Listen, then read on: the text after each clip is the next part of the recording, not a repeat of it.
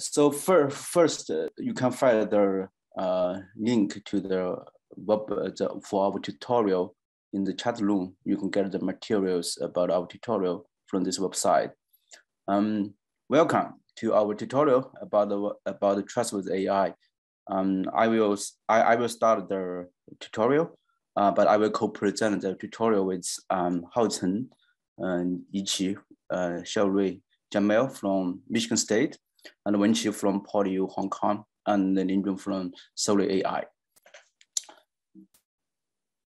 So if you have questions during the presentation, feel free to leave your questions into the chat.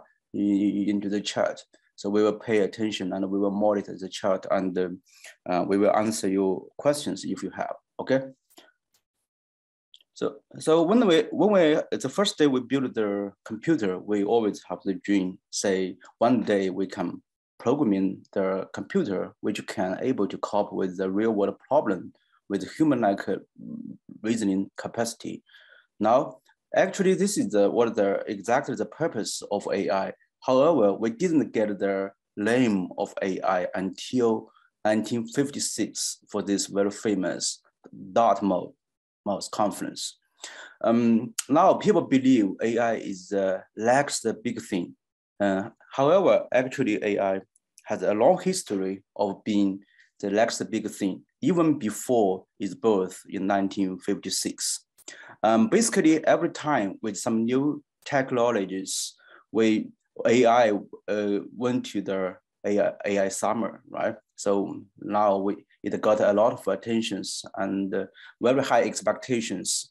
When the outcomes mismatch the expectation, people get disappointed and frustrated. Then AI went to started. So you can look at this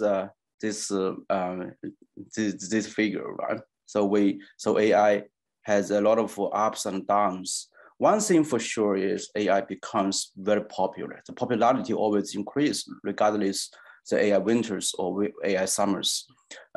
So indeed, AI has impacted our society in many aspects, from business to education. And now I believe we are in the AI summertime, right? Because of the revolution of modern machine learning, especially deep learning. I cannot predict how far away we are from the AI winter, but I'm pretty sure now we are in the AI summer. And AI impacts our society even deeper and broader, right? So we figure out many aspects of AI into our society. Some of them are good, some of them are bad, some of them are even ugly. So the good side of AI is the convenience and advances it brought into our society. For example, so nowadays, the machine can recognize us. It brings a lot of convenience to us. We don't need to type the password anymore. So we can just show our face. We can unlock our cell phone. And also the AI can talk to us. For example, for the Alexa from Amazon, so you can talk to AI for shopping. So we even can talk for shopping. We don't need to present, and even don't need to open your computer, right? I know in some scenarios, so the AI can help us to do the disease diagnosis. So for example, in this case, basically if you have the chest CT scan, so we can use the deep models to recognize whether you are infected by COVID-19 or not. It can achieve comparable performance with the specialist, right? So with the AI help, we have the advance to prevent to help and quickly respond to this kind of COVID-19. And of course, we even can let the car drive itself, of the self-driving car without the human intervention. In some scenarios, for example, during the pandemic, we can use those self-driving cars to deliver, groceries and medicines and drugs and so on. So one thing we probably everybody knows is about the AlphaGo. So Go basically is the most complicated game, the table game, and so the AlphaGo is an AI agent. It can beat our world champion of this goal game. Of course, we also find that so basically, so there are some better side for AI. So the better side of AI is actually AI is not always work as expected. For example, so when we went to see a doctor, right? So the doctor will diagnose us with some disease. So will tell us why they believe we have this kind of disease. So if we want to use AI to play the role of doctor, we also expect the AI can let us understand what kind of why they make such decision, especially in some applications such as the education, like the healthcare, which related to our human being a lot. However, the advances of current AI is typically based on the deep neural networks with very complex architecture. It's a typically black box. So that's why it's harder for us to understand why the AI models can make such decision. So this kind of issue is not acceptable. It's not acceptable in many real world applications. We also, because when we build the model, especially the deep models, we need a lot of data, right? So typically such data is from, a lot of personal data. It may contain a lot of personal information or sensitive information.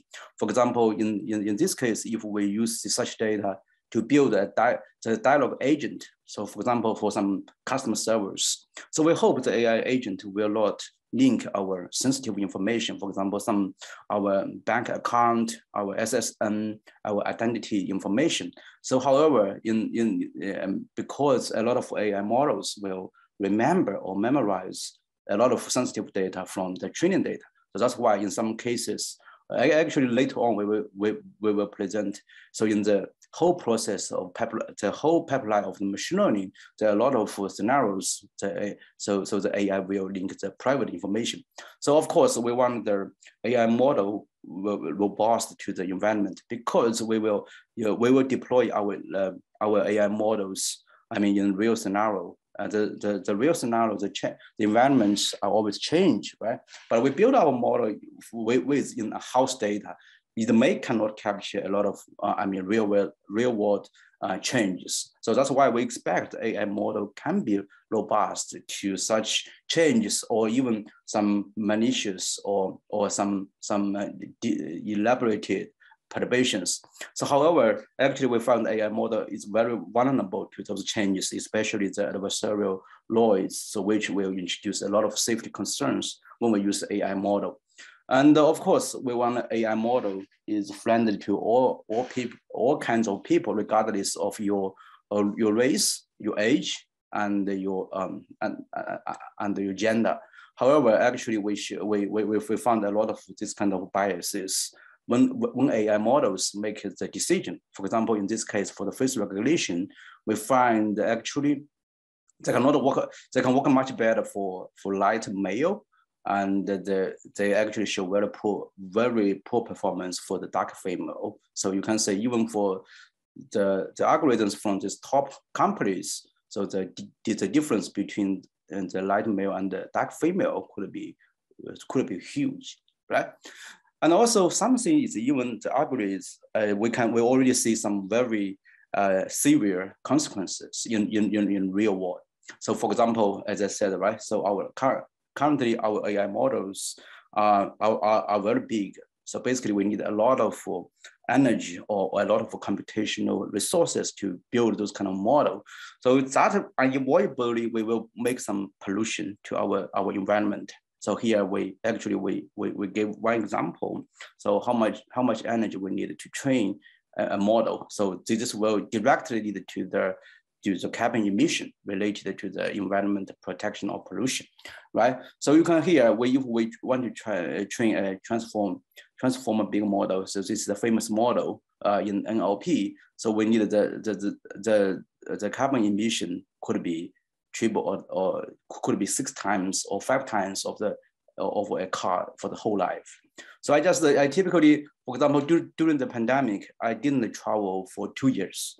So actually the emission carbon I saved only is only can train a few this kind of middle-sized AI models. So you can say actually we indeed need to pay attention to this kind of environmental issue produced by AI. And the second ugly thing is, for example, I gave one example. So probably you guys know the GPT-3, right? So it's a very big language model produced by this kind of OpenAI, I think. So people claim that the GPT-3 can, for example, can talk. So some people try to use the GPT-3 for this kind of mental health. Help to help people with mental health issue. And they look at this dialogue. So basically, the patient say, "Yeah, I feel very bad. I want to kill myself." And then the GPT-3 will repeat the sentence. And then the patient asks, "Should I kill myself?" And GPT-3 said, "I think you should." So basically, in such a scenario, if the patient really killed himself, we even don't know who we should complain to, or who should be responsible for this kind of consequence. Because so when we deploy a AI model, there could be a lot of procedures from the data connection, algorithm design, model implementation, system test, and deploy. So if this kind of tragedy happened, so who should be responsible? So basically, we don't know. So that's why actually we need to make currently the AI lacks of auditability or accountability. So we need to put the AI into this kind of control. So also, of course, we really want to enjoy the advances and the convenience brought by AI. So to achieve this goal, we have to combat this bad and ugly side of AI. So how can we do this? Actually, this is our today's topic about the trustworthy AI. So in other words, in addition to we want to have the human brain, we also want the AI has a human heart, just like the humanity. So which will lot of harm or threat our human being. So of course, from different, so the trustworthy AI, the research is very broad. So from different perspectives, we have different requirements. So for example, from the technical perspective, I think this is more close to our today's tutorial. So of course, we wanted the prediction is very accurate. So otherwise, there's no point, no sense to use the AI model, right? So we want it robust because the environment is always changed. We also want the AI model is transparent to us because we want to understand how the AI models can make such a decision, especially for some scenarios or applications. So from the user perspective, if we are the end user, you can expect what kind of requirement we need, we want from the trustworthy AI. Of course, the availability and the usability, right? So everybody should have the same. There should be low barrier for us to use the AI, and we should use the AI we want to use. And of course, we want safe and the privacy protection. And the most important thing is basically the autonomy. Basically, we can decide when we want to use it or when we want to stop it. So we should not be forced to use AI, right? So from the social perspective, basically we want the AI models, follow all the law and ethics. They should make a fair decision. And of course, we want the AI model will be accountable and environmental friendly. Basically, we should not pollute the environment. Okay, so you can say from those perspectives, we really see a lot of dimensions to achieve trustworthy AI. So those dimensions are really multidisciplinary. So that's why trustworthy AI research has attracted attentions from multidisciplinaries, and not just computer science, some system engineering, social science, psychology, neuroscience, cognitive science, and so on and so on. So in our today's tutorial, we mainly focus on to introduce some key concepts and definitions and the trustworthy AI. And also we want to focus some key dimensions or key requirements we introduced in the previous slides. So of course, our focus is always a computational perspective. So how can we basically achieve those goals through the computational models?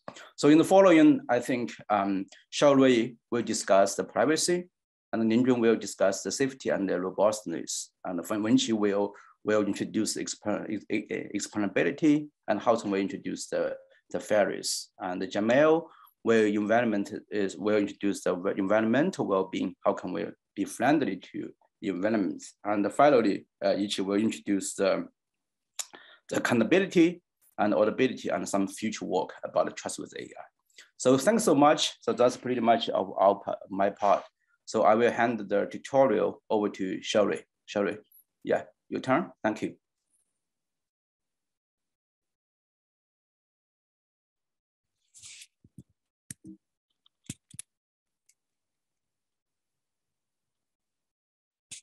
Yeah, thank you, JD. Can everybody see my screen?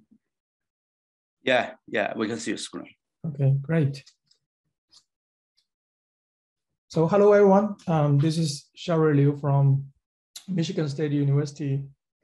Dr. Tang has introduced the importance of trustworthy AI and made a very comprehensive summary about different perspectives or dimensions of trustworthy AI that we think our society should pay more attention to. So following that, I'm honored to introduce the privacy dimension of trustworthy AI in a little bit more details. So first, I would like to highlight the dangers of privacy leakage by giving several real-world examples. For instance, the biometric data such as face images and humans' fingerprint have been used for identity authentication, such as unlocking your cell phone or some access control system in an airport, right? And so on.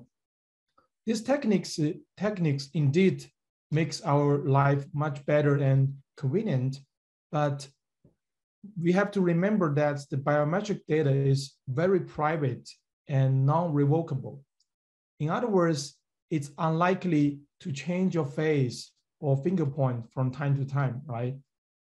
So then once those sensitive information about your face, fingerprints are stolen by some attackers or adversarials, and then the whole system will be under huge danger, right? Because they can use those kind of information to unlock your cell phone, to access some privileged control system.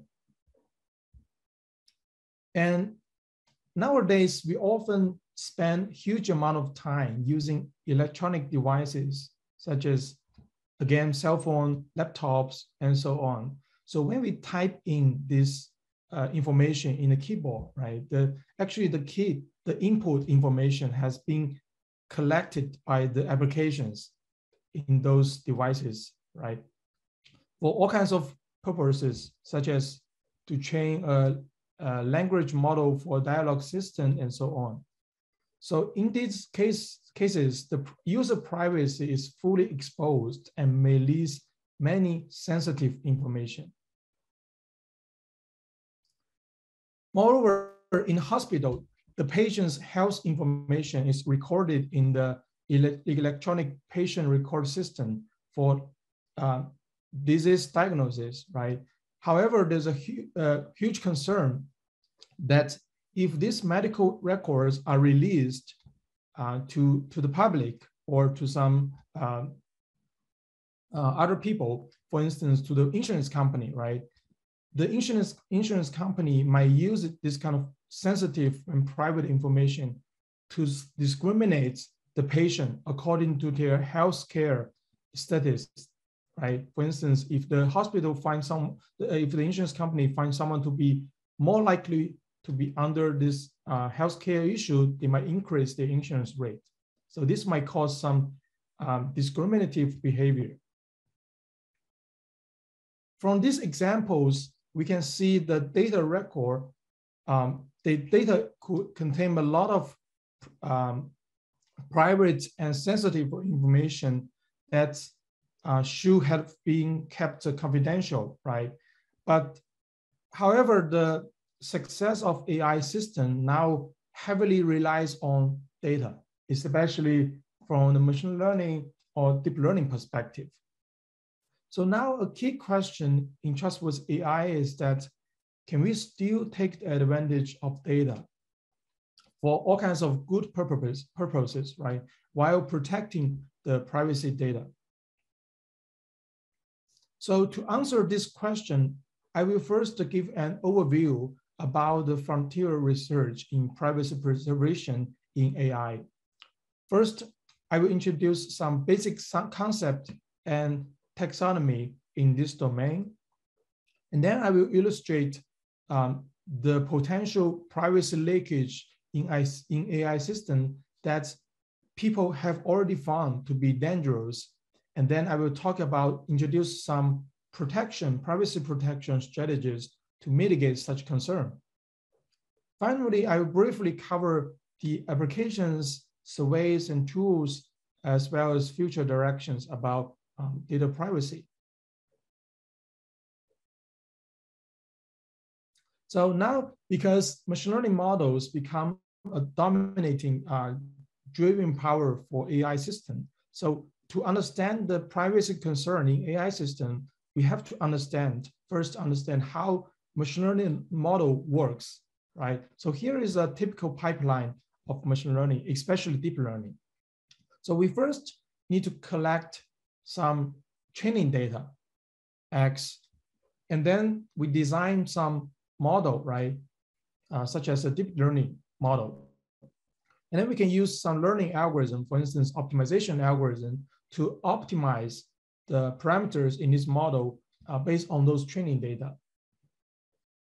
So then once we train this model, we can use this for testing, for prediction or inference.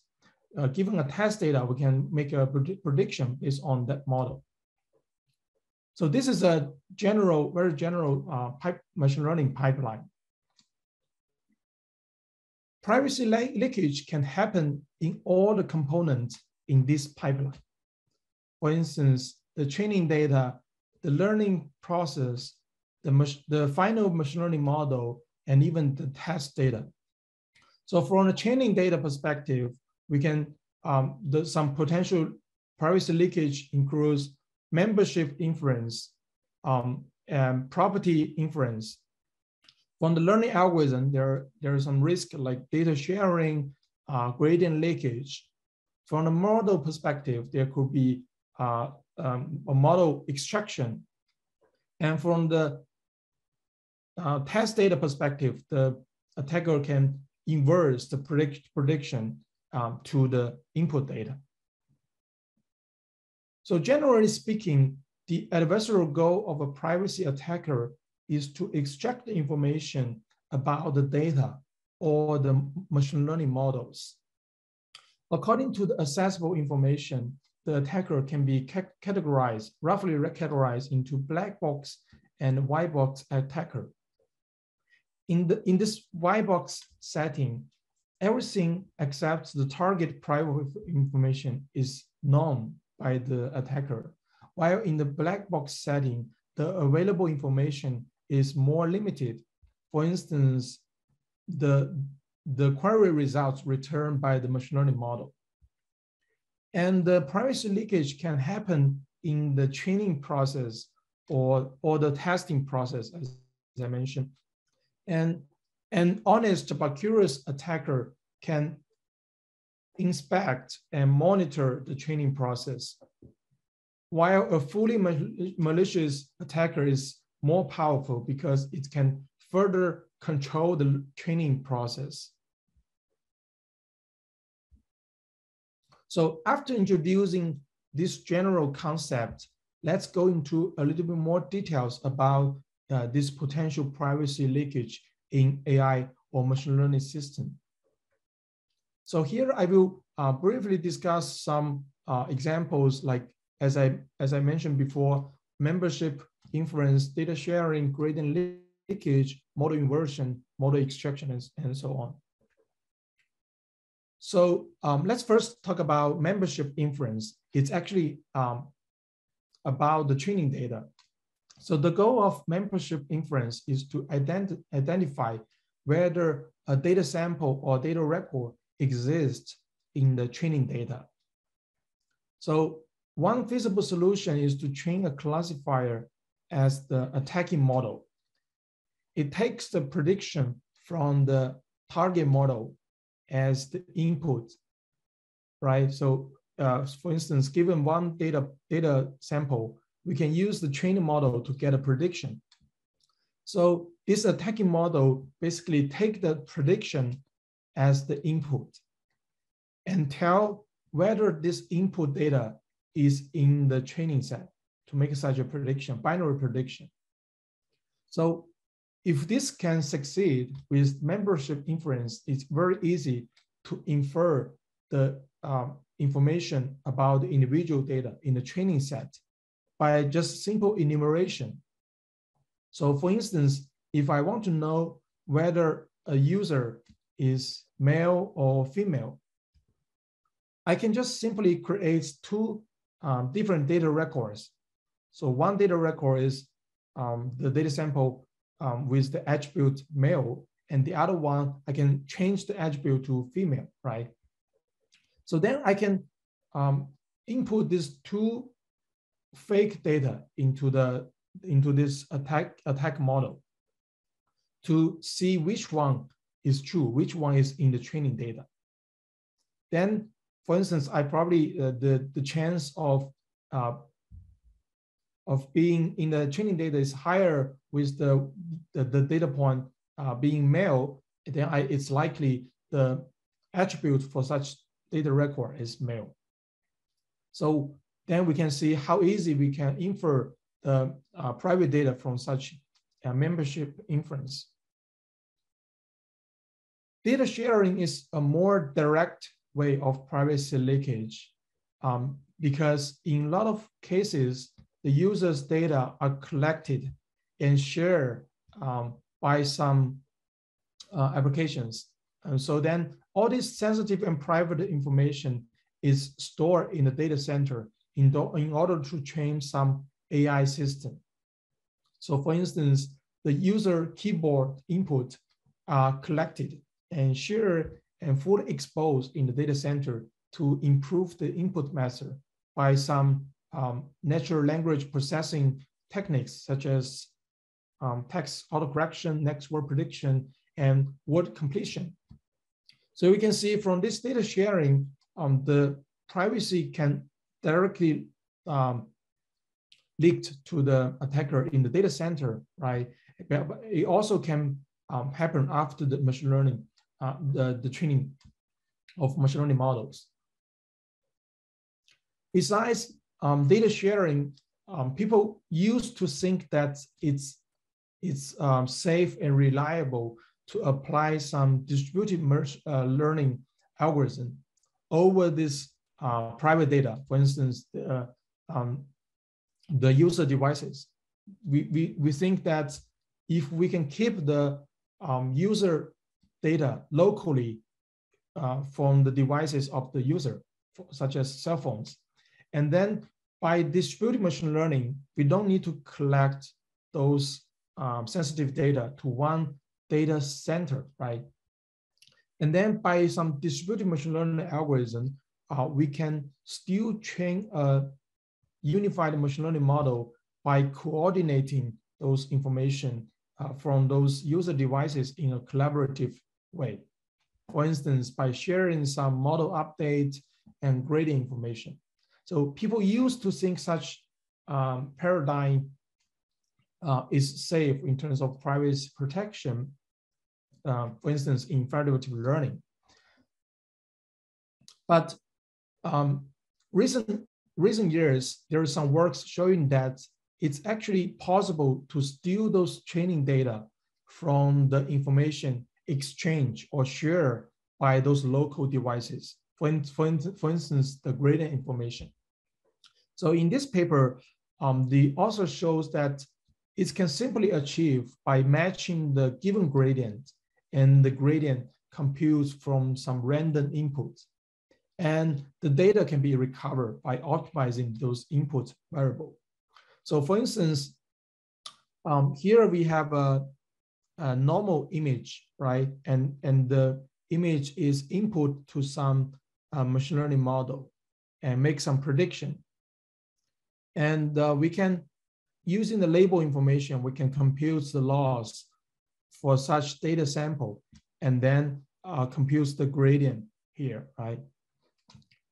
And then typically the distributed machine learning algorithm will share the gradient with the other devices or the server. So then once the server or other devices receive such gradient information, they can do such a gradient matching. For instance, they can generate some dummy input data, like a random data, and then use that data to input to make a prediction through this machine learning model. And then also they can compute the loss based on a random label, right? So then we can also compute a gradient information by this random input and random label. So now, if we consider the input data, the random input data and the random label as a variable, so then we can adjust these two variables to make this gradient information match from a normal, from the gradient information computed from the normal data point. So by optimizing those two variables and matching the gradient, the author in this paper find that it's actually very easy to recover the input data just from a simple gradient matching process. So here are some figures showing that how a batch of data can be recovered by gradient matching in an iterative process. It can be seen that from like iteration 0, 10, 50 until 500, the recovered image becomes clearer and clearer. And on the right-hand side, it's a ground truth images. So we can see that after 500 iterations, this gradient matching attack can really closely recover the ground truth images.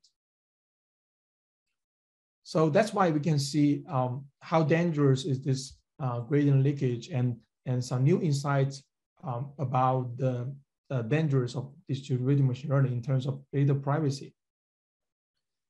So model inversion is another type of attack mostly focused on test data.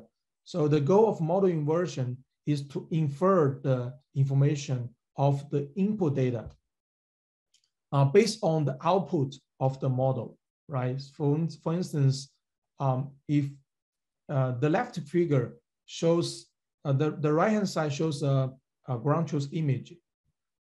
And based on the face recognition prediction, the attacking model is able to recover this face image, just given this person's name and the class confidence of a facial recognition system on the right-hand side, right? You can see it's actually reveal a lot of information about this ground truth face on the right-hand side.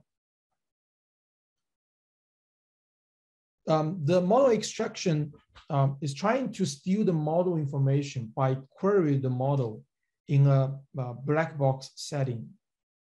So the model can be potentially be fully reconstructed or approximated by a substitute model.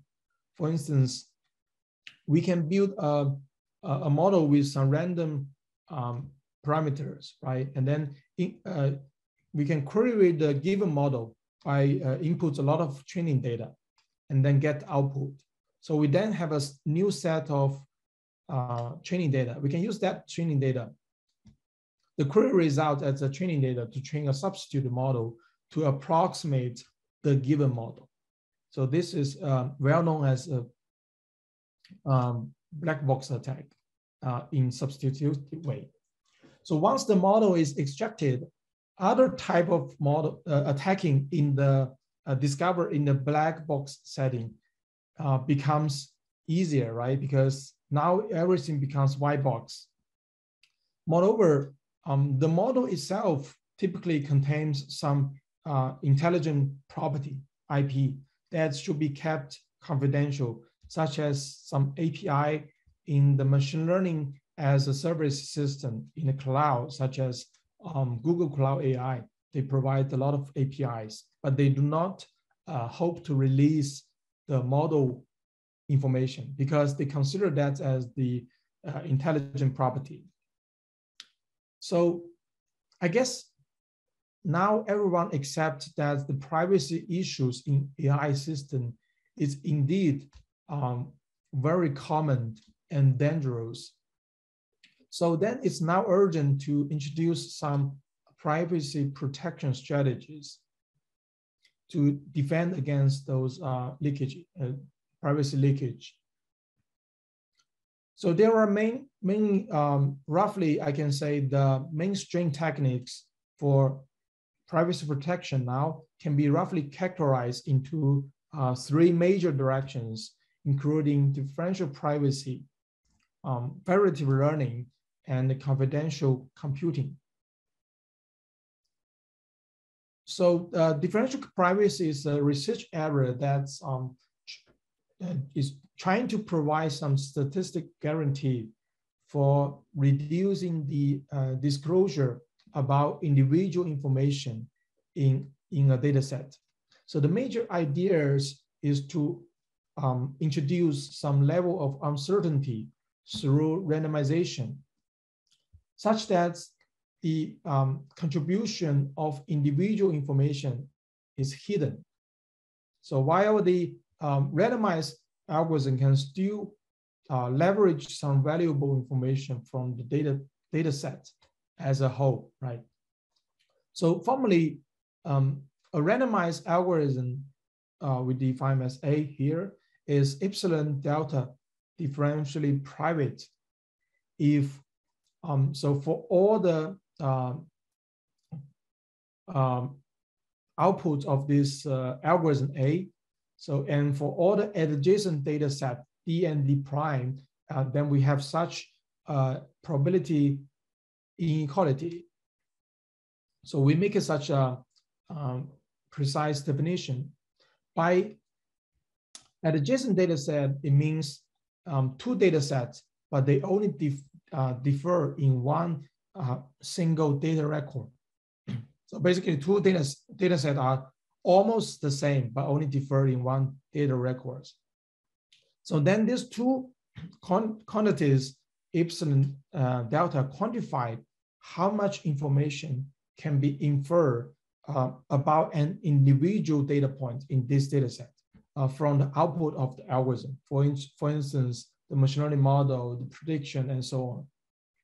So for instance, if these 2 quantity epsilon delta are very small, then the output of the algorithm A will be almost identical, right?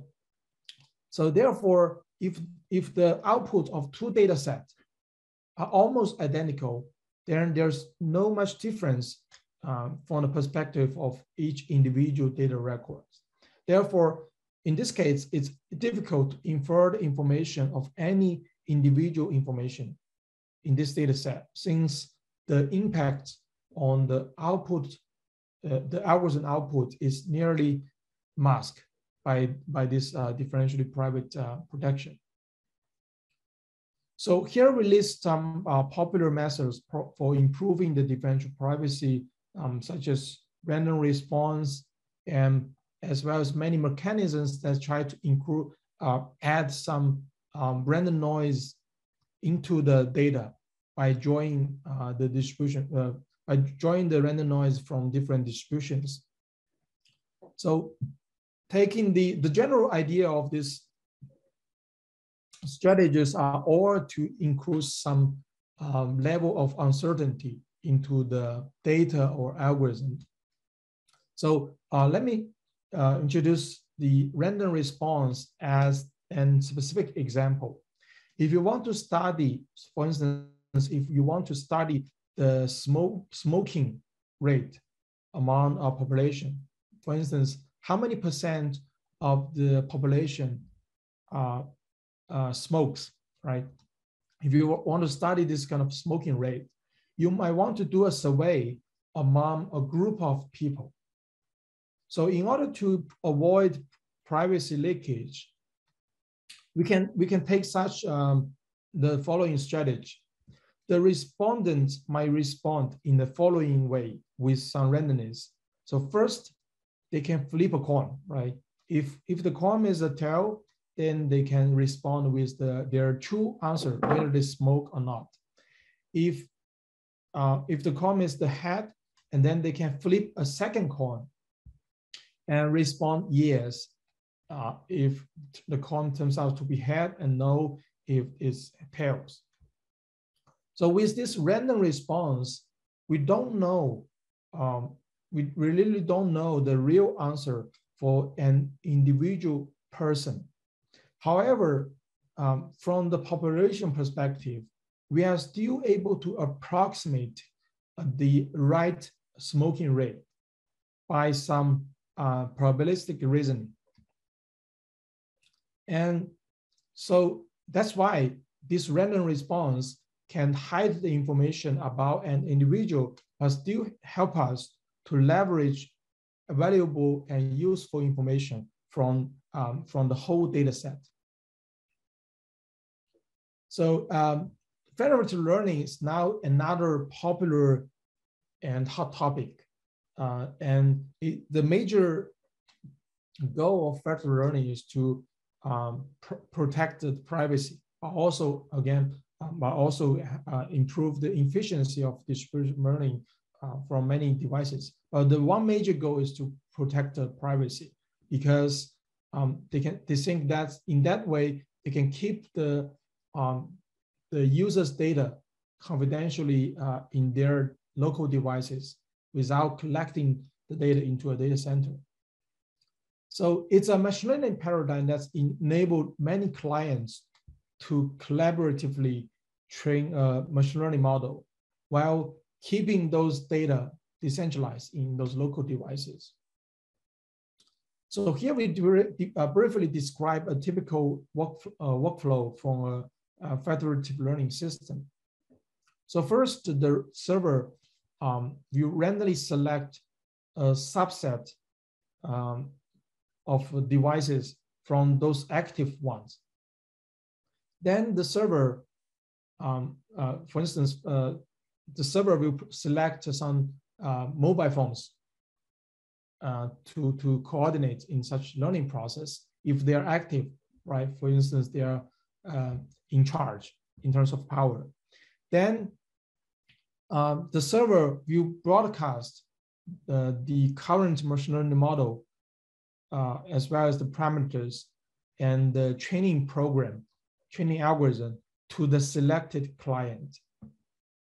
So once receiving the model information and the training algorithm, the selected client or device can locally compute the updates to the machine learning model based on the local private data, right? For instance, they might use some stochastic gradient descent update for multiple times in the local machine. And then once computing this model update locally, the server will collect those new model from the selected clients and aggregate those model as the global model. So note that in federative learning, although there's no data, raw data transfer in terms of the training data from between the client and the user. So then people think it's safe in terms of data privacy protection. So it's indeed reduce the risk of privacy leakage, such as data sharing and data leakage, because now we are transmitting the model update instead of the gradient information. So now then the attacking becomes more challenging. However, there is still ongoing concern in the sense that recent publications also show that even from the model updates, it's also possible to recover the local private data in federative learning. So therefore, there is no new concerns about federative learning in terms of privacy protection. Confidential computing is also a promising direction, and there are many three types of techniques to achieve this confidential computing and they have different scopes and goals in terms of this confidential process. So for instance, the trusted execution environment, TEE, focus on providing an environment that isolate the data and the program from the operating system, virtual machine manager, and other privileged processes. So in this way, the data is stored and computed in this trusted execution environment such that it's impossible to directly disclose or operate the information from outside. And this homomorphic encryption enables some mathematical operations to be performed on the encrypted data without decryption. So it can return the computation result in the encrypted form. So then it's equivalent to the computation performed on the decrypted data. So essentially, it avoids the computation on the plain text. But of course, this kind of computation is not that flexible and can be currently can be only applied to some specific mathematical operations. The security multi-party computation protocol is trying to enable a group of data owners who might not trust each other, but they can jointly perform some function computation, such as average, data aggregation, and so on. So such computation depends on the private data from many data owners, while it does not require to disclose any private data to others. And here's one example where this SMC, or secure multi-party computation, can be applied to mitigate some privacy leakage risk in federated learning. Because as I mentioned before, in federated learning, the server need to aggregate the information from the local servers, right? So if you know the specific updates from one single single client or server or device, as I mentioned, it's still possible or able to recover the user data from that model update from that specific device. However, with this secure multi-party computation as the secure aggregation process, no one, but although we can still aggregate the model parameters from many client devices, but no one, even including the server, can know the exact information from each client, because the information is aggregated in a secure way. However, the price of this secure aggregation is that it requires many rounds of communication, so it's significantly slower than the normal or unsecure simple aggregation. So next, we can see how these techniques can be applied to has been applied to protect the data privacy in applications. So as we know that in the training of machine learning model or deep learning models, we need to release the gradient information, right? So people thinking about develop the differentially private stochastic gradient descent. So the basic idea is, after we compute the gradient information, let's add some Gaussian noise into the gradient, such that we cannot see the real gradient from this computation process.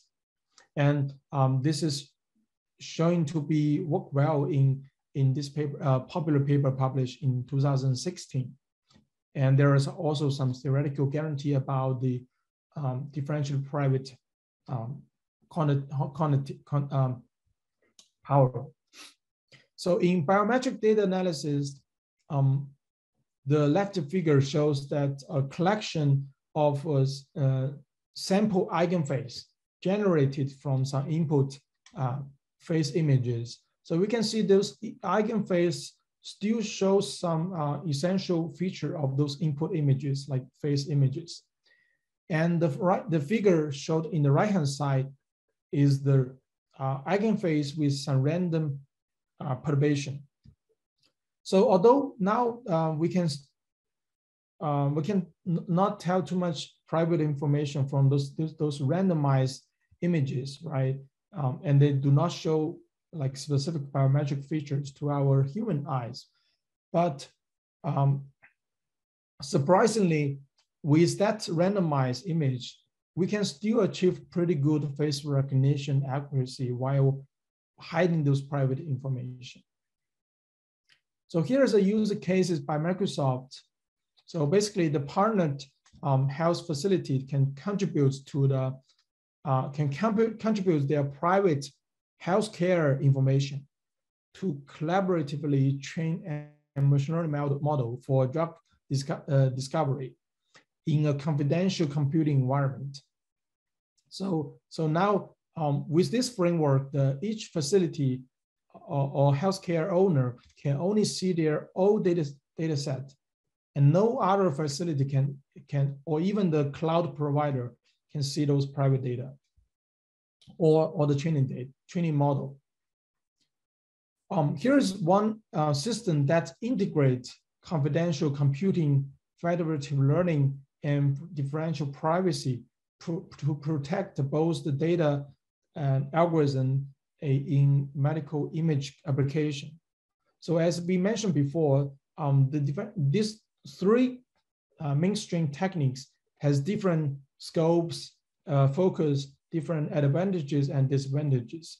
So therefore, this kind of integrated solution is typically required to defend many kinds of different privacy leakage attacks.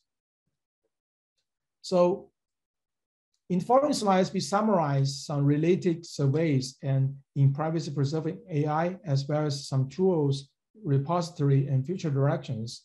So I will not mention these details about surveys and tools because all this information can be found in our slides in our website, as well as survey paper as shown in the bottom. So welcome to check the papers for more details. So in general, we believe that to build trustworthy AI with strong privacy protection is a long-term goal for the society. So there might exist many other potential privacy leakage in AI system that we have not discovered yet. So we have to continue to uncover those hidden sources of potential privacy leakage risk in AI systems. And those existing popular privacy protection strategies still need significant improvements, such as the unsatisfactory performance of federative learning in a heterogeneous environment, and the potential privacy leakage from gradient or model updates in federative learning, and the trade-off between the utility and the privacy laws in differential privacy, and the efficiency and flexibility in confidential computing. Moreover, it turns out that in the previous examples, we can see that each single technique is not sufficient to protect privacy in a comprehensive perspective, and the integrated system and solution will be a necessary step. And that brings us to the end of my sharing. Thank you for your attention, and would like to hand it over to the next speaker, Lingjuan. Thank you.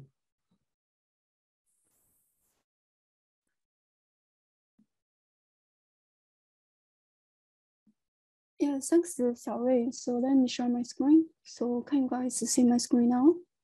Yes. Okay. So hello everyone. So I'm Lingjuan from Sony AI. So today I will introduce the safety and robustness chapter for the Trustworthy AI tutorial. So before going on, I would like to introduce some backgrounds in terms of the robustness and safety in the real world. As you may know, the adversary examples have posed serious threats for real-world AI systems. So here is a concrete example. For example, in the face recognition system, so the attackers can wear some mask or pretend to be, maybe put some mask or maybe some signs on his mask to pretend to be another person to unlock other people's phone. And this can also pose serious problems in the face checkout system. For example, if I wear a Bill Gates face mask, then I can pay anything with Bill Gates card without paying from my pocket. So another example is from object detection. So for example, if you put some physical adversary patches just beside the original items, such as the mirroring cup, the picture, the mouse, and iPod. So the object detection AI system can misrecognize those kind of the original items into other items. So in this example, it would be the shot seeker, the stringer, etc. Similar problems can be witnessed in the other applications, such as the visual navigation, the intelligent robot, and also the self-driving scenario. In today's tutorial for this chapter, so we mainly focus on the adversary robustness, which happened during the test phase. In terms of the adversary robustness, so we always means worst case. So which means we not only want the AI models to work most of the time, but also we hope our trained AI system, it should be robust under the worst cases, and also always achieves the sustained high accuracy in terms of both the clean accuracy and robust accuracy. Here is the outline for today's talk. So it consists of the following points. Let's first get started with some basic concepts and taxonomies in terms of the adversary robustness. For adversary robustness, so we will touch on two branches. One is the adversary attack, and the other one is adversary defense. In terms of the adversary attack, so we will introduce the different types of the adversary attack and also adversary attacks in different domains and different victims under the adversary attack. So let's first get started with adversary attack part. As mentioned before, adversary attack, which is essentially I mean, the evasion attack and poisoning attack are essentially different. But today's talk will mainly focus on the evasion attack, which happened during the test phase rather than the poisoning attack that aims to poison the training data or the model which happened during the training phase. For evasion attacks, in particular, we mean the adversary examples for the test examples. And also in terms of the adversary attack, so there are different settings, mainly falling under the umbrella of the white box attack and the black box attack, depending on the prior knowledges given for the attackers. For example, whether the attacker has the knowledge of the victim model or not, whether the attacker has the knowledge of or some of the data distribution or not, something like that. And also those kind of attacks can be conducted in either the targeted manner or the non-targeted manner. Targeted manner meaning the attacker wants to mislead the trained model to make wrong predictions into the specific target label. And for the non-targeted attack, so the attacker just aims to compromise the system integrity. So which means the AI models can make mistake in the arbitrary manner. And for different domains, so we will touch on the image data, graph data, and the text data. So here are some examples. For example, here is a social network. So the attackers can inject some fake users into the social analysis graph. And similarly for the text prediction task, so the attackers can modify some words, characters in the sentence in such a way so the NLP system can classify, mispredict the sentiment. In this case, it's the sentiment analysis task can misclassify the sentence from the positive into the negative. And similarly, this serious problem happened during the video recognition system. For example, the original video has some copyright claim. But however, if the attacker just inserts a short clip into the original video, so the attacker can evade the copyright detection system. In particular, adversary attacks can not only exist in the traditional machine learning models such as the SVM or decision tree models. So adversary attacks can also exist in the current deep learning models such as the convolutional neural network, recurrent neural network, graph neural network, transformers, and the generative networks. Let's next turn to the adversary defense. So for adversary defense, there are a lot of adversary defense mechanisms, including but not limited to the adversary training, robust optimization, so certifying the robustness and provable robustness with theoretical robustness guarantees, and also the adversary example detections and the data preprocessing mechanisms. We will talk more about this part in the next few slides. But before going on, let's first delve into more details about the adversary attack. Here is a process of how to craft the adversary examples for cat images. For example, here is a regional image, which is recognized as a tabby cat with 95% by the AI model.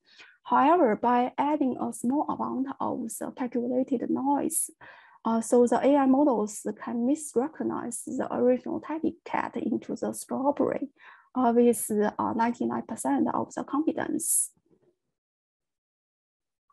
Depending on the knowledge of the attackers, so the adversary attack can be recognized into the white box attack and the black box attack. Here are some. Here is the goal for the white box attack. Given the test example X and its true label Y, and suppose the attacker knows the model with parameter theta.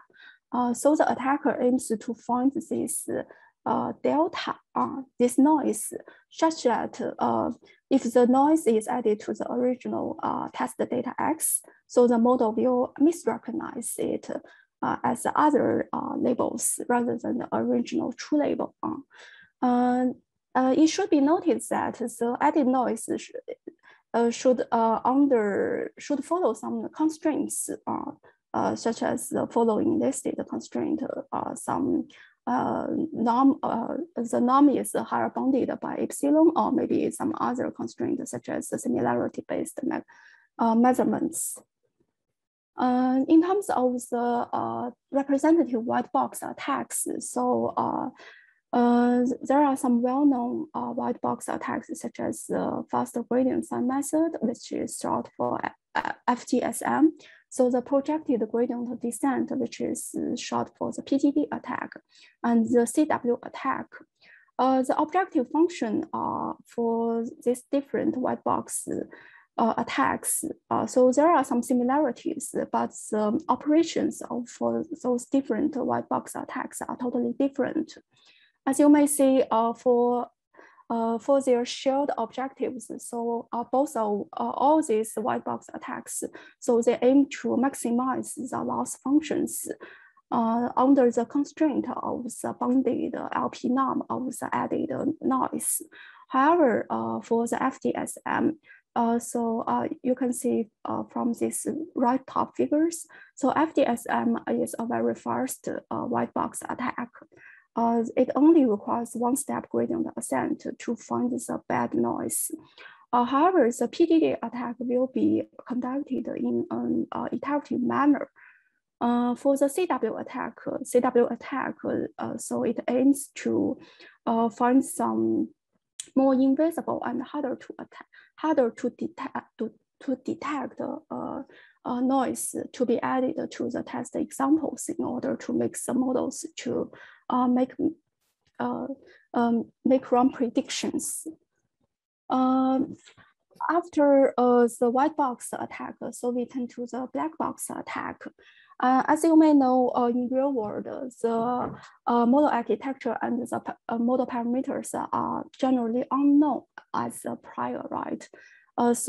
Given this is more stricter scenario, so how to calculate the perturbation in order to mislead the AI models? So this is a very challenging problem. In terms of how to achieve the adversary attack in the black box setting, so there is a typical way to achieve this goal.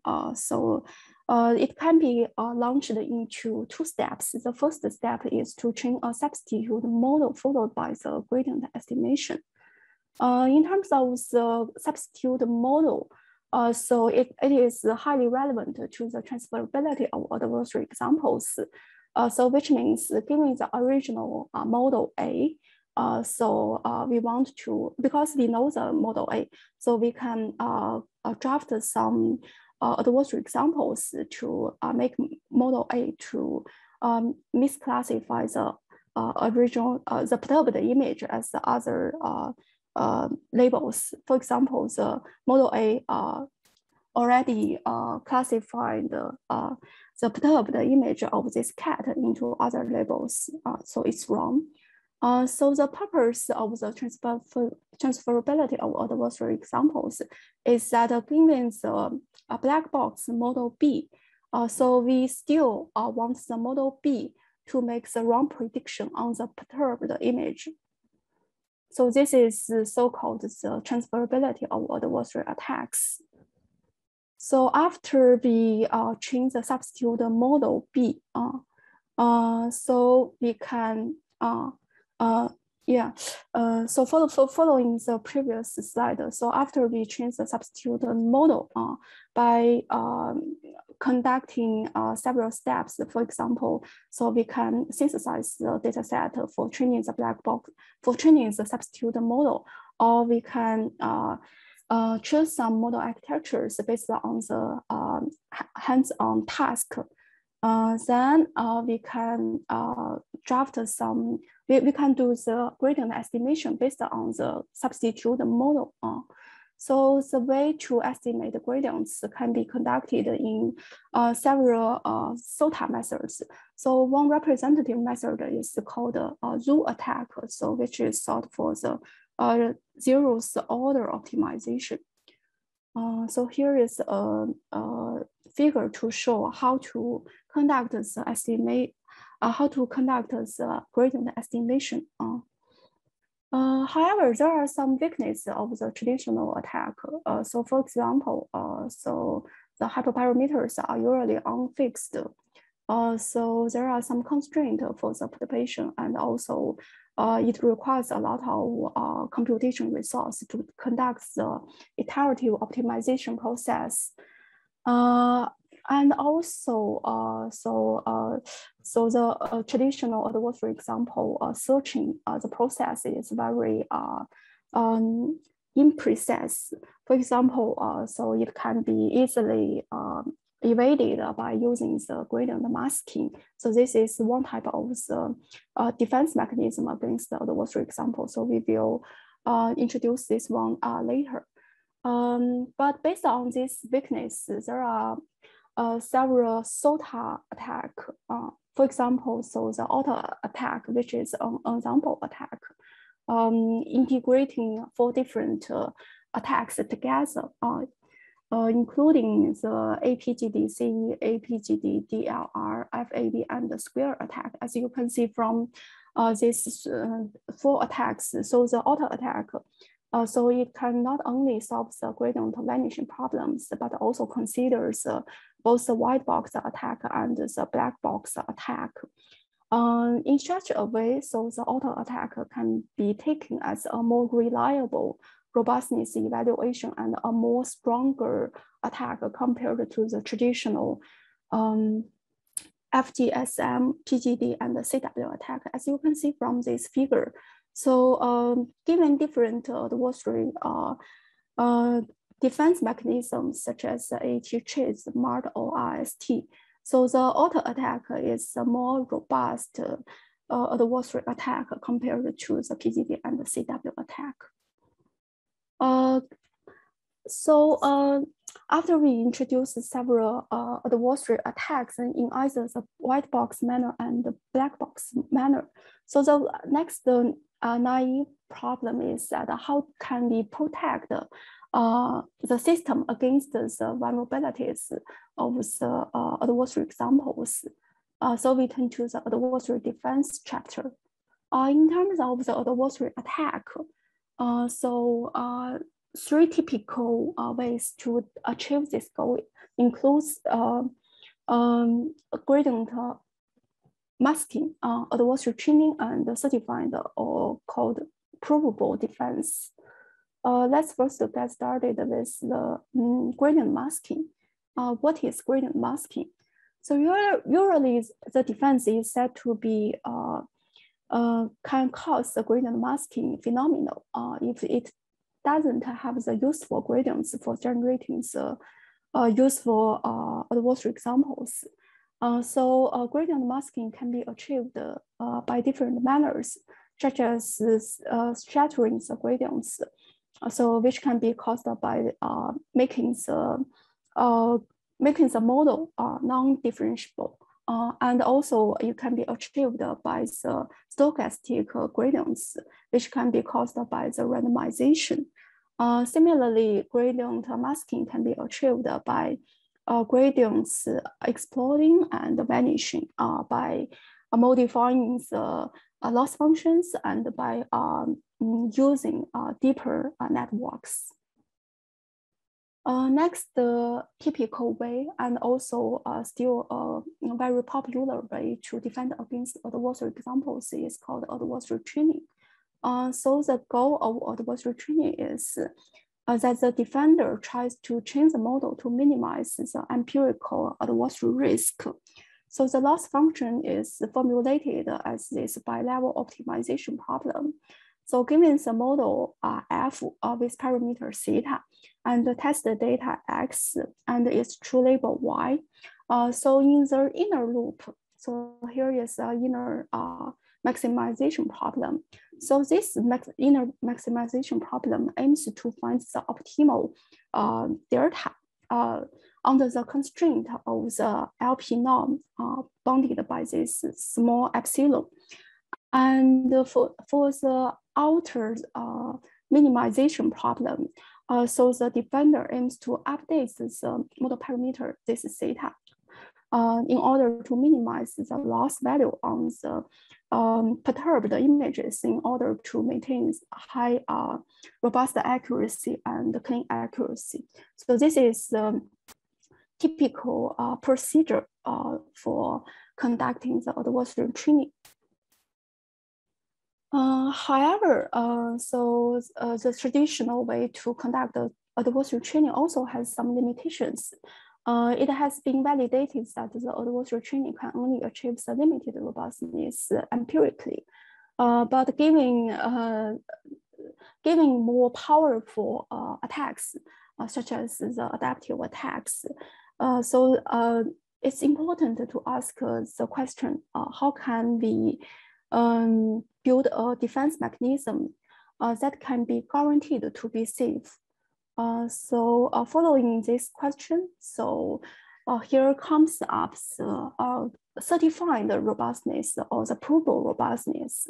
And one of the most important stream is called randomized smoothing. So here is an example of how to conduct the randomized smoothing. The main goal of the randomized smoothing is to guarantee the robustness in a bounded neighborhood. And it can help achieve a smoother classifier and also proved to be robust in a certain radius. And here is the procedure during the training phase. So the randomized smoothing first can first generate some key samples with the Gaussian noise. And then the defender will train the models with the augmented noisy samples. And during the prediction phase, given the test example X, and then the defender can also generate n Gaussian noise to create n noisy samples. And for each noisy test samples, so the model will give a prediction label C, and then the defender will count the prediction labels and find the most frequent one to assign as the prediction. So here is the basic procedure during the training phase and the prediction phase for the randomized smoothing. Usually, the randomized smoothing will have some theoretical proofs to validate that the defense mechanism by using the randomized smoothing can be provably safe against the adversary examples. It should be also noted that the adversary attack and adversary defense, so it's always an arm race game. So the attacker aims to craft more powerful adversary attacks, for example, by crafting the adaptive adversary attacks, and the defender aims to propose more powerful adversary defense mechanisms to defend against the different adversary attacks. Next, let's turn to the robustness in other domains, such as the graph domain and the text domains. So here are some examples for the graph attack. So there are also different types of the modifications for graph data in order to craft the adversary examples against the graph. For example, so the attacker can add an edge. You can see the first figure. So the attacker can add an edge between the node 2 and 8. Similarly, so the attacker can delete an existing edge. For example, so the attacker can delete the edge between the node of 7 and 8. So the attacker can also rewiring the nodes. For example, so the attacker can remove the link between 7 and 8, and also adding a new edge between the node of 3 and 8. So the attacker can also inject a new node into the existing graph, which is called the node injection, and also by creating some fake links between the fake node and also the existing node. So the attacker can also modify the features of the existing node in the graph. Similarly, so the adversary attack in the graph domain can be launched either in the targeted manner or the untargeted manner. depending on the objective of the attacker. In terms of how to defend against the adversary examples in the graph, so there are typically 3 ways to achieve this goal, including the adversary training, so graph purification, and attention mechanisms. So we have introduced the adversary training so beforehand. Let's next briefly introduce how to achieve the graph purification. There is one paper called ProGN, which introduces these fancy mechanisms. As you can see from this figure, so after the graph learning, and then we can do the GNN training based on the clean graph. So the objective is that the defender aims to recover the clean graph by leveraging some graph properties, such as the low ranking, sparsity, and the face smoothness. In terms of the text attack, so there is a key difference between the attacks against the text and also the images. This is because the text data has some inherent properties, such as the input is discrete and the modifications can be easily perceivable. And also by maybe changing a character, a word, or maybe a sentence, then the whole semantic meaning of the sentence will be changed as well. So here is an example for the adversary attack in the text domain. So as you can see from these 2 examples, actually the original text is recognized as a word. But however, if you just simply modifying a character by changing original D into P, and also by changing the original P into this uppercase B, then the meaning of the whole sentence will be changed totally.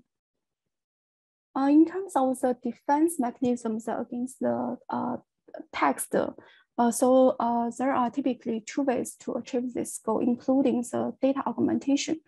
So the defender can train the more robust text models based on the augmented data. Also, the defender can regularize the AI model to conduct the adversary training. Next, let's turn to the real-world adversary attacks. So the adversary attack not only exists in the digital world, it is also prevalent in the physical world. So for example, by wearing some adversary glasses, so the poisoned AI system will be will become misleading as well. So for example, those two guys, so if they wear some physical key, so this is a physical world adversary example. So the points in the face recognition system will misrecognize these 2 guys into the another target person. However, this physical world adversary example, it should be a concrete case. They should follow some concrete patterns rather than some rankings, for example. So still these 2 persons. So if they will the rankings, so the face recognition system can still correctly misclassify their original faces. Similarly, so the attackers can craft some adversary T-shirt. So the person who wears this adversary T-shirt can evade the recognition from the face recognition system. For example, in the video surveillance scenario, so given this person wearing this adversary T-shirt, so the object detection AI system cannot even correctly classify this person as a person. Similarly, so the cap with this adversary mark can be misrecognized into other items in the maybe in the smart retail scenario. So the AI system for the self-checkout smart retail can misrecognize this cup maybe into another cheaper or maybe another more expensive items. This will cause some financial loss for the customers or for the smart retailers as well. Similarly, for the in the smart city, so the stop sign can be made into some adversary examples. For example, so the original AI model deployed in the autonomous driving car, so it can correctly classify this stop sign with 90% of the confidence. However, giving adversary stop sign, so the AI system will misrecognize it as a sports ball with 80% of the confidence. There are more concrete examples in the smart city, in the smart self-driving system.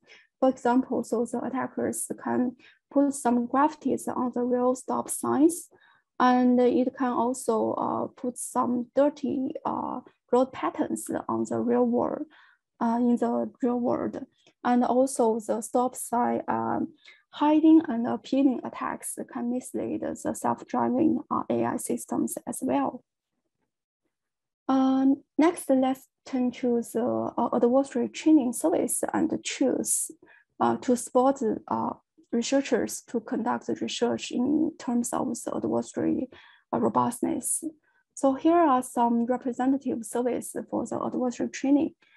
And here are some popular tools for the adversary training, including but not limited to the clever hands, deep robust, adversary torch, and robust bench. In particular, so the deep robust, this PyTorch library is developed by MSU, led by Professor Jiliang Tang. So here is a brief look out for the deep robust. So this package includes both the attack methods and defense methods for two representative domains, including the image domain and the graph domain. And it can also support the different architectures, and it's very easy to use. Finally, let's turn to the future directions. For future directions, there are a lot of future directions in terms of the adversary robustness, including but not limited to the following points. So the first point is about the unsatisfied robust performance of the adversary training. So currently there is still a large gap between the adversary robustness and the clean accuracy. So in real systems, so the defenders, so the industry companies always want both high clean accuracy and high robust accuracy. Also, there is a gap between the training data robust accuracy and the test data robust accuracy. So this is the so-called robust generalization gap. And also it's quite interesting to investigate the adversary robustness under multiple types of the attack, not just limited to the current attacks. And also it's worthwhile to investigate the adversary attacks on the large scale data sets. So a lot of researchers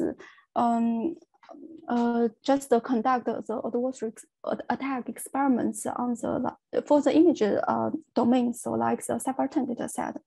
But how it works on larger scale data sets remains a very challenging problem. And also it's quite important to investigate some intersections between different perspectives. For example, whether there is some fairness issues under the adversary attack. And also it always requires more efficient probable defense mechanisms because current probable defense mechanisms is very computationally expensive. This is pretty end of the safety and robustness part.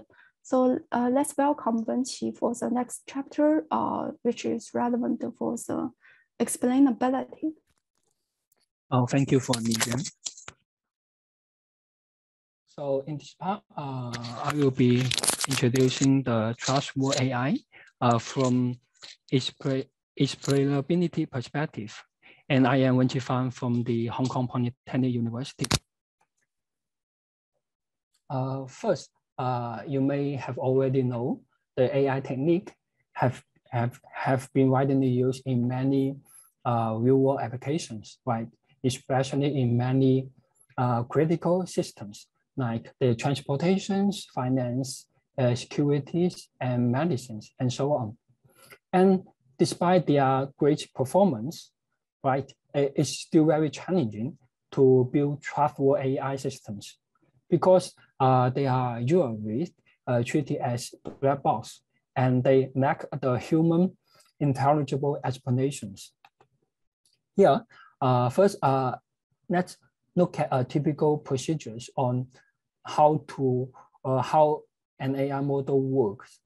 Here, we have the training data, right? We feed them into an AI model. Say, we can use the deep neural networks, right, to train an algorithm. Then, given an input, the image, we can output the score of the predicted label. Here, this is a cat with 93% confidence. So in most cases, these AI systems here are treated as black box, since most deep learning models are too complicated and to be understanding. So they also developed without considering the explainability. So you may query the decisions made by the AI systems, like why did this AI system do that, and why not something else, right? And also when do these AI systems failed, and so on. So actually, for different users, probably we can have different requirements on these explanations. For example, probably for the business owner, they may care about whether the decisions can be trusted. Or for the system designers, they are more interested in how do they monitor and debug the proposed AI model. And for the AI data science, they may want to know, is this the best model they can be developed, right? So building a trustworthy AI system requires understanding on how these particular decisions are made. And without understanding and verifying the inner working mechanisms in this AI system, the AI systems cannot be fully trusted. And it also prevents their use in many critical applications regarding to the fairness, privacy, and safety. So, and ideally, the AI model should have very high levels on the learning performance, right? That means we need to have very high prediction accuracy, as well as it can produce explanation on the predictions. So in these scenarios, different users can understand why and why not, and when for these predictions by the AI models. Okay, are there other benefits to make explanations to AI on the AI systems? The answer is yes. So if you know how and what your AI system are working, you can understand the weakness of the classifier and also then try to improve your model, right? For example, here, this AI model may misclassify and I will share an example from the dog to the strawberry. So if these AI models are explainable, then the explanations can help inspire these black box systems and tell us why this AI model makes such predictions and what features and this AI model focus on, right? So in order to understand the weakness and detect this, I will share an example also can bring our human intuition. We need this explainability. Also, if you know what's going on, you can verify whether the AI systems can work as expected, especially in some critical applications like the self-driving and medical system. These are very important because the wrong decisions can costly and dangerous, right? Okay. Besides, we also can learn from the AI system. Like in the Go game, I believe a lot of you have already know that the AlphaGo, right, has already beaten our human professional players. Fan Hui probably in 2015. Fan Hui said that it's not a human move. I never saw a human place this move, right? So if we can understand why the AI take this action, probably we can become better, good players, right? Okay. Here is the outline for explainable AI in this presentation. So first, I will introduce the concepts and taxonomy regarding the explainable AI. First, regarding the definition of explainable AI, we prefer to use these following definitions: the degree to which a human can understand the cause of a decision. So in general, the higher the explainability of an AI system is, the easier it is for someone to comprehend on how certain decisions have been made. Also, a model is better explainable than other models if its decisions are easier for our human to comprehend than those from the others. And another thing is, while in interpretable AI and in explainable AI are closely related, and some subtle difference between them are discussed in some studies. So actually, in general, a model is interpretable if the model itself is capable of being understood by our human on its position. While on the other hand, the explainable model means the additional explanations techniques are needed to help our human understand why it made such a certain prediction. And know that these models are still black box. And such example for this kind of technique would be our deep neural network based model. Here we group this explanation technique for AI systems according to different criteria. Here we mainly group this explanation technique into 3 categories based on the model usage and the methodologies, as well as the explanation scope.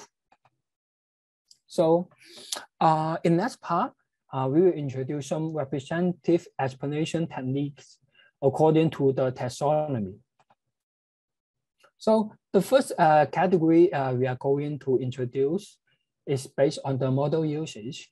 Here, if explanations depend on the model architecture, and achieved by the model design. And we call this kind of method as the model intrinsic explanations. Actually, this model is white box. It already well explainable. So on the other hand, the post-hoc explanations are developed to explain the target AI models after this AI model well training. So in this kind of methods, explainable can be achieved by using additional methods. And actually, these post-hoc methods can also be applied to other AI models. So in general, there are many research topics in developing the post-hoc methods to explain the predictions of existing deep neural network technique. The intrinsic explanations is often called the transparent or the white box explanation. In general, this kind of interpretable technique cannot be reused by other classifier architecture. So therefore, this kind of methods are model intrinsic. And some widely used model is like the linear model or the decision tree or the rule-based model. They belong to this category. For example, as one of the most representative model in AI, the linear regression model aims to predict the target as the weighted sum of the instant features, right here. So with this unknowable weight, this linear regression model can make the prediction understandable on this model level, right? So another representative method here is the decision tree. The interpretation of the decision tree is simple. Yeah, in this decision tree, the intermediate node in this tree represents the decision. And the leaf node is the class label. So making decision in this decision tree is also the procedures of explaining this model. So it is seek by, it's try to seek the path from the row nodes to the leaf node. And different from the model intrinsic explanations, the post-hoc explanations focus on the black box and the well-trained AI system. In general, such methods do not try to create interpretable models, but it try to explain already well-trained and decided model. And such methods are widely used to explain the complicated methods like the deep learning, right? So the great advantage of these post-hoc explanation methods is their flexibility. So what does it mean? These post-hoc methods can be widely applied in different AI models or different input data, such as the image, text, or the graph structure data, and so on. And here, one of the most represented work in this subcategory is the 9. So for the local interpretable model agnostic explanations. The main idea of this method is try to generate the explanations by approximating the black box model. And by using the interpretable linear model and change on the perturbations of the original instance.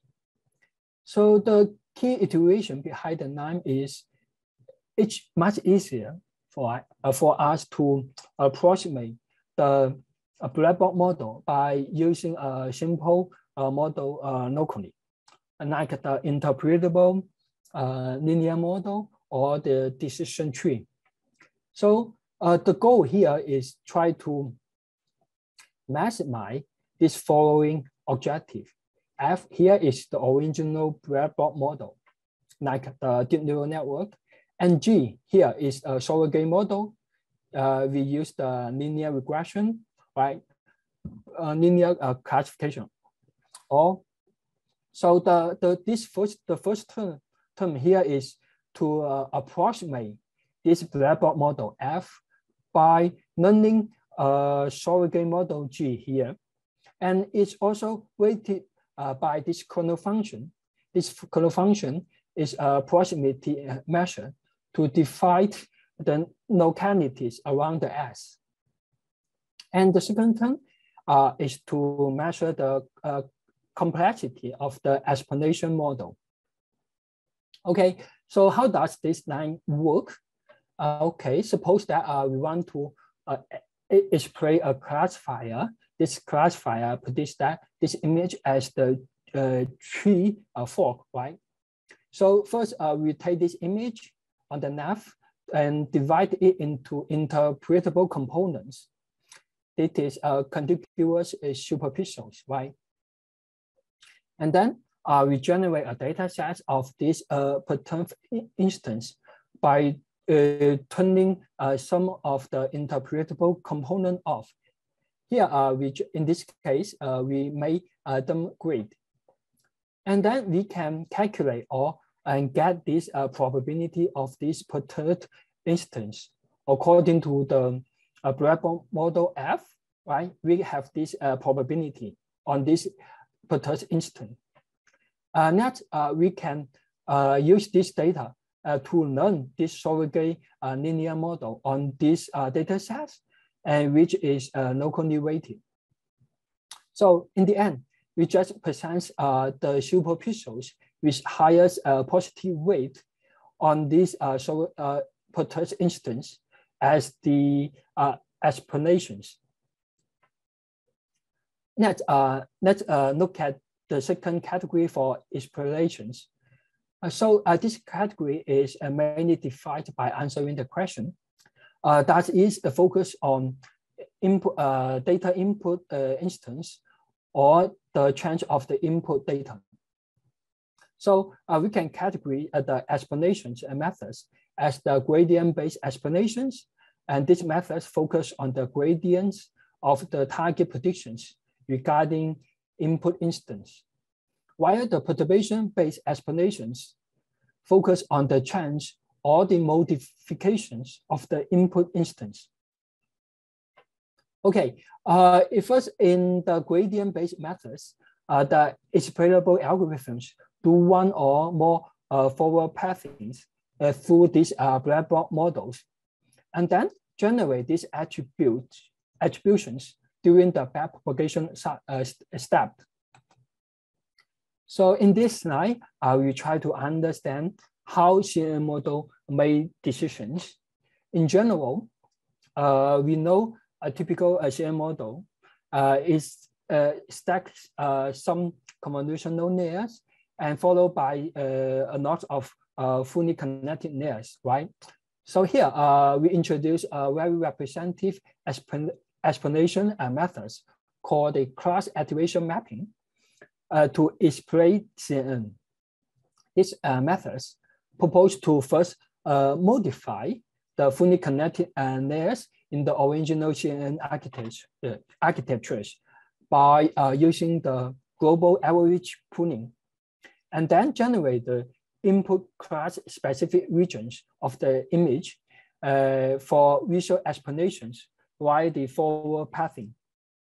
Here, this global average pooling average the iterations of each feature map and concatenate them average and output them as a vector.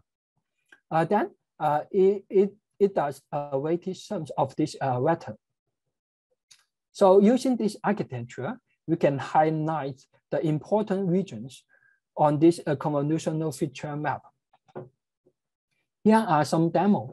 We can see the CAM methods can produce the class-specific regions of the target image for the visual explanations. And this area is good enough to compute the contributions of the gradient for Haochen predictions. And the second category in this methodology is about the perturbation explanation methods. These methods focus on variations in input features and to explain the individual feature attributions. Intuitively, they try to change the input and then observe the effect on the output. So in this slide, we will introduce this kind of methods in the graph structure data. So in general, in graph domain, given the graph with the node and the edge, right?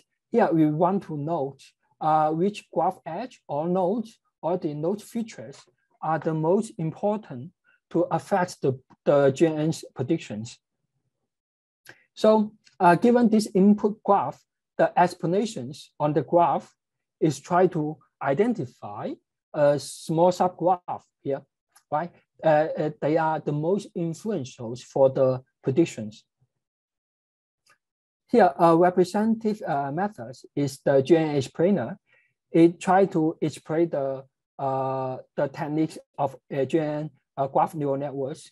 They learn a soft map here, a soft map for the edge or the node feature to explain the predictions via the mask optimization. This GNN explainer combines this mask with the original graph via this element-wise multiplication. So these masks are optimized by maximizing this mutual information between the predictions of the original graph and the predictions from the generated subgraph. Okay, let's take a look at this result here. Here is a graph classification task. They start explanations on the molecular graph. Here in this example, color indicates the node features, and they represent the atoms, like the hydrogen or the carbon, right? So these GNN explainers can identify the carbon ring structure and the chemical group NO2, right? They are the most influential for the prediction. Let's move to the first categories regarding the scope of explanation technique. So if the methods provide an explanation for a specific instance only, and we call it the local explanations. While if the method is used to explain the whole target model or a specific class, and we call it the global explanation. Let's have a look at the local explanation first. In general, the goal of local explanation methods is to identify the individual feature attributions of a single input instance from the data population. Here, a representative approach is science map. For example, in the image classification task, the science map is the feature map. They can tell us the influences of the pixel in the image based on the predicted results. So how to achieve this? The science map is to calculate the gradient of the class score corresponding to the input image. Here I is the input, the image, and Y is the target class. SYI is the predicted scores on the image I for class Y, given by the black box model. So we wish to solve this optimization problem and find the explanation image I star here. Okay. Okay. On the other hand, the goal of global explanation is to provide insights for model decisions as a whole, and to to have a global understanding about attributions for a batch of input data or certain label, not just for individual inputs. So in general, the global explanation methods work on summarizing the overall behavior of the black box model. Here, we still focus on the global explanations on the graph domain. Typically, given a well-trained GNN model, the global narrow explanations aims to display what graph patterns leads to a certain prediction.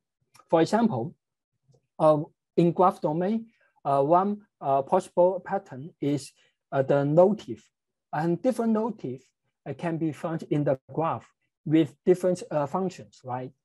And it means different motifs may directly relate to the function of the graph and for the final prediction. So here, we introduce a method called SGNN to explain GNN graph neural networks as the global network. This approach can provide high-level insights and generic understanding on how GNN work from a global view. So they propose to explain this GNN by training a graph generator, such that the GNN work from such that the generated graph pattern can maximize certain predictions of the model. And technically, they formulate this graph generation as a reinforcement learning task. And in each step, the graph generator predicts how to add one edge into this current graph. And besides, they also incorporate several graph rules to enhance this the generated graph. Here are some examples in molecular data sets for the graph classification. There are two class labels. They are multigenous or non-multigenous. This result show explanations on non-mutagenous class. Here we can observe that the combination of bromine and fluorine and the chlorine and always lead to the non-mutagenous prediction. So such observations indicates that the well-trained GNN classifier may capture these key graph patterns to make the prediction. And also, by analyzing such explanations, we can better understand how the well-trained GNN work. Okay, in next part, we will introduce some representative real-world applications by using the explainability. And we may know that in e-commerce, good explanations for recommender systems may increase customers' trust in the system and also help customers make better decisions, also encourage them to interact with the products. So in general, there are many widely used explanation methods in recommender systems, like frequently buy together, also will, buy after will, also buy, and so on. Also, so in this slide, a method integrates in inductions of explainable rules from the knowledge graph and build a rule guidance recommendation methods. So how do they do? They first try to link the product by using the knowledge graph. And then they introduce the rule-based learning model to use the relations in the items knowledge graph for explanations. After that, they can summarize some common rules patterns from the item associations for explanations.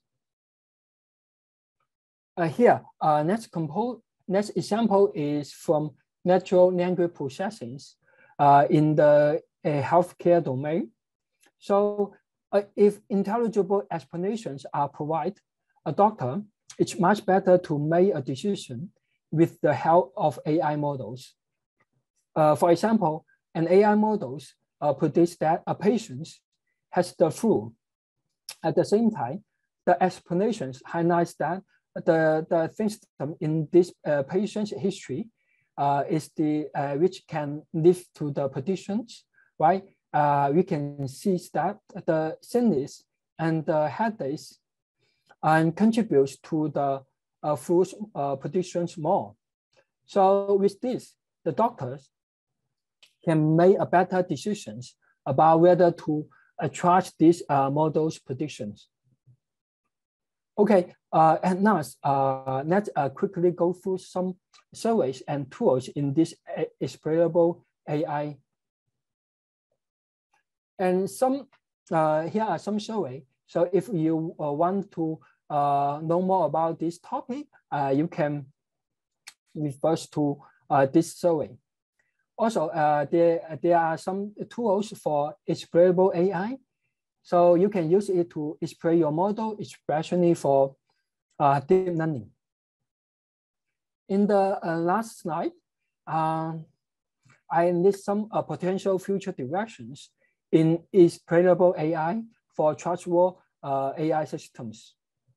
And since the explainable AI is still in developing area, and many open problems need to be considered. First, recent studies has shown that due to their data-driven natural, explainable AI models are vulnerable to adversarial attack. So what does it mean? It means attackers can try to generate adversarial examples, which not only can mislead the target AI systems, but also can manipulate its corresponding explanations. So it's very dangerous. So it naturally raises some potential security concerns on these explanations. Therefore, how to defend against such adversarial attack on explanations will be very important future directions. And second, it's still unclear how to measure what is a good explanations in most of the current explanation technique. So it's very important to study some evaluation metrics for explanations. And third, most existing explanation techniques requires to have a full knowledge of the target AI systems, right? So, however, knowledge regarding these target AI systems is often limited in many scenarios because of the privacy and security concerns. So, an important direction probably is to understand how explanation can be generated in the black box setting. Okay, and this is all for explainabilities for trustworthy AI. So I will hand over this tutorial to Haochen. Haochen. Sure. Okay, thank you. Okay, thanks, Wenqi. Can you see my screen now? Yes. Okay, thanks. So hello everyone, I'm Haochen Liu from Michigan State University.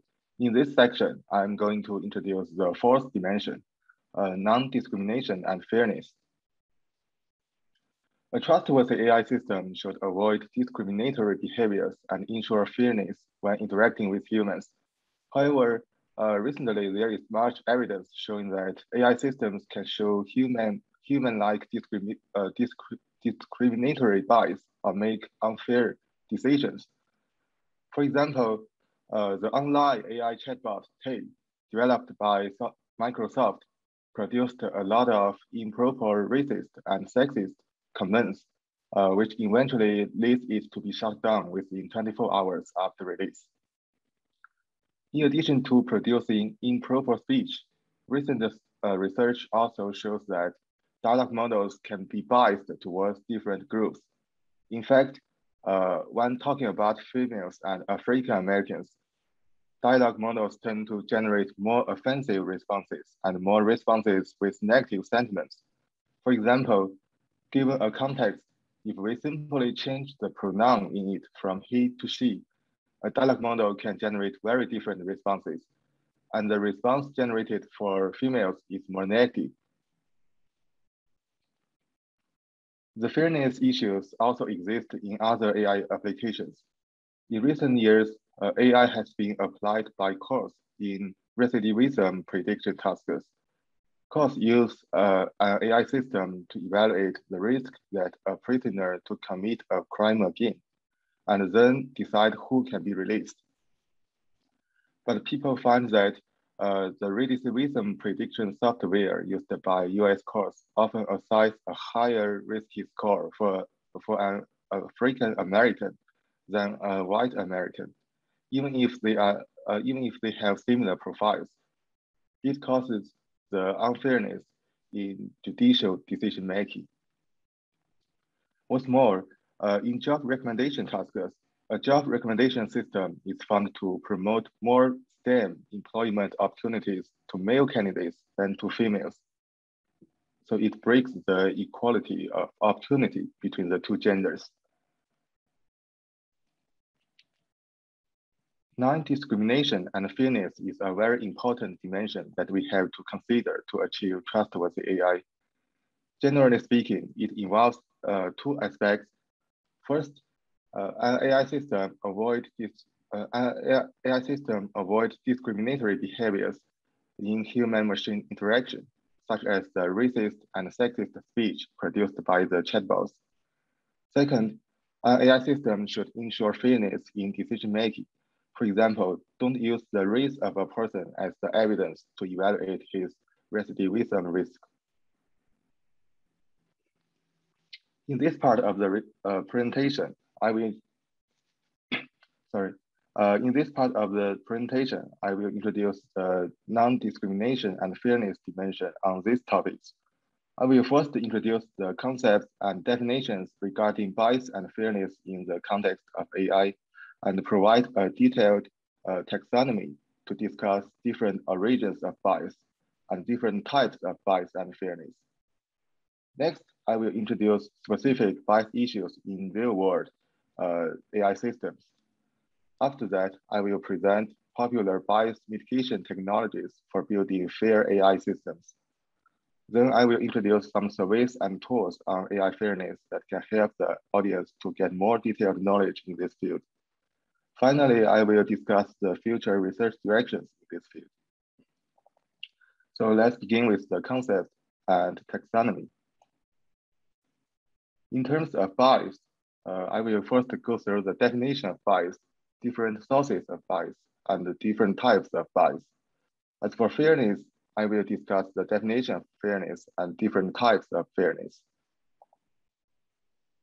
So the word bias conveys different meanings in different contexts, and it has been kind of abused in the AI field.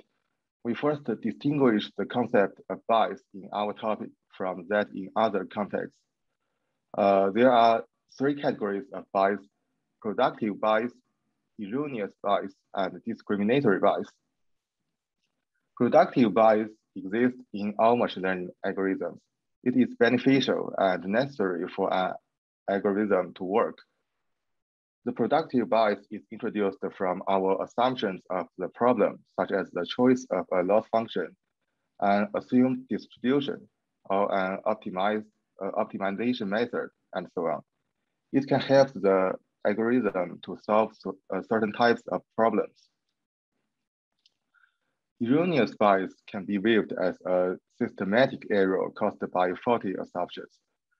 For example, we typically assume that the distribution of the training data is consistent with the real data distribution, but sometimes it is not true.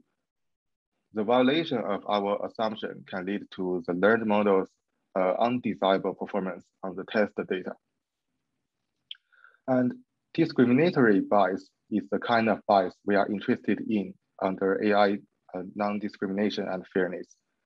It reflects algorithms' unfair behaviors towards a certain group or an individual, such as producing discriminatory content for some people or performing less well for some people. In this presentation, all the bias we discuss is the discriminatory bias. The bias of an AI algorithm come from different sources. Each phase in the pipeline of building an AI system, including data annotation, data collection, data processing, and model fitting, can produce bias. In the phase of data annotation, bias can be introduced due to a non-representative group of annotators, inexperienced annotators, preconceived stereotypes held by the annotators. In the phase of data collection, bias can emerge due to the selection of data sources or how data from different sources are acquired and prepared. In the data processing stage, bias can be generated due to data cleaning, data enrichment, and data aggregation. In the model fitting stage, the model training process may over-amplify the bias existing in the training data, which leads to a more biased model.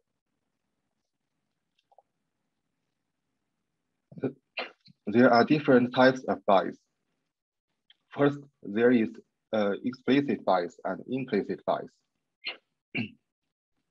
The explicit bias, also known as direct bias, occurs when the sensitive attribute explicitly causes an undesirable outcome. For example, in a recidivism model, if the race attribute of African American leads the model to assign a higher recidivism score, we can say the model has the implicit bias in terms of race. The implicit bias, also known as indirect bias, means that an undesirable outcome is caused by non-sensitive and seemingly neutral attributes. But implicitly, the neutral attributes have potential associations with the sensitive attributes. For example, although the residential address of a person seems to be a non-sensitive attribute, it can correlate with the race or nationality of a person because the population distribution of different groups is uneven. For example, in some places in the US, African Americans or Latinos tend to live together in certain communities.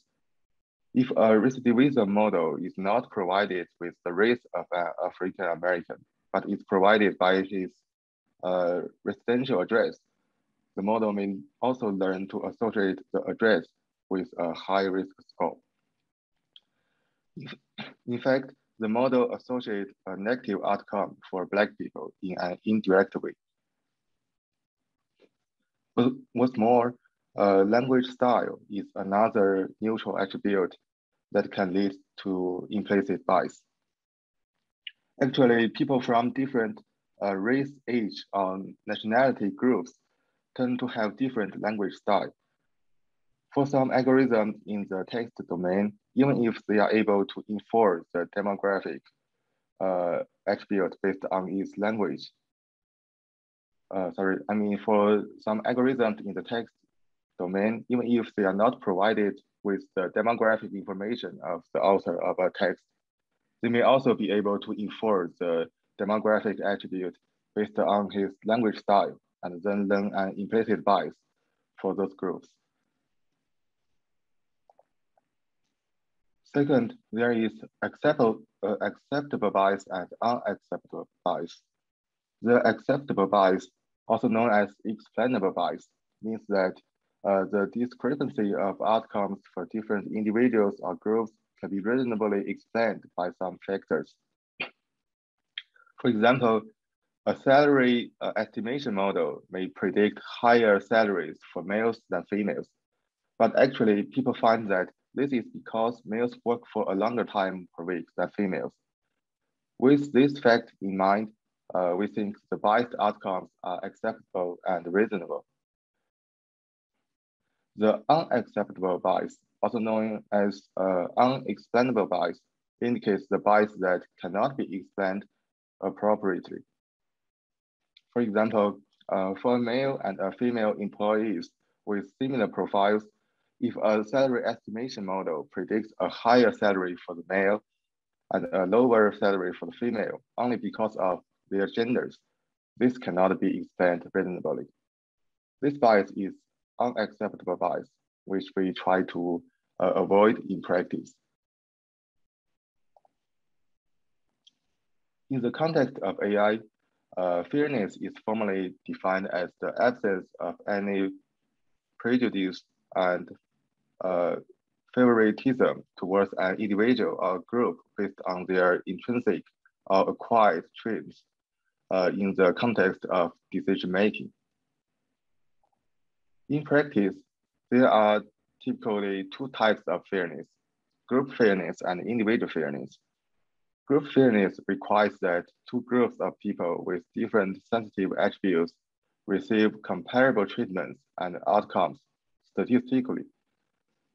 Based on this principle, multiple definitions have been proposed, such as equal opportunity, equal odds, and demographic parity, and so on. Although group fairness can maintain fair outcomes for a group of people, a model can still be discriminatory at the individual level. Individual fairness is based on the principle that similar individuals should be treated similarly. A model satisfies individual fairness if it gives similar predictions to similar individuals. Formally, if two individuals I and G are similar under a certain metric delta, the difference between the predictions given by an algorithm M on them should be small enough. So here D is the function that measures the distance between two individuals I and G. And Fm is the predictive function that maps an individual to an outcome. And epsilon is a small constant to bound the difference. So next, I will introduce specific bias issues in real-world AI systems that have been investigated in recent research. We introduced the works following the order of different data domains, including tabular data, images, text, and audios. Each data domain involves several different tasks.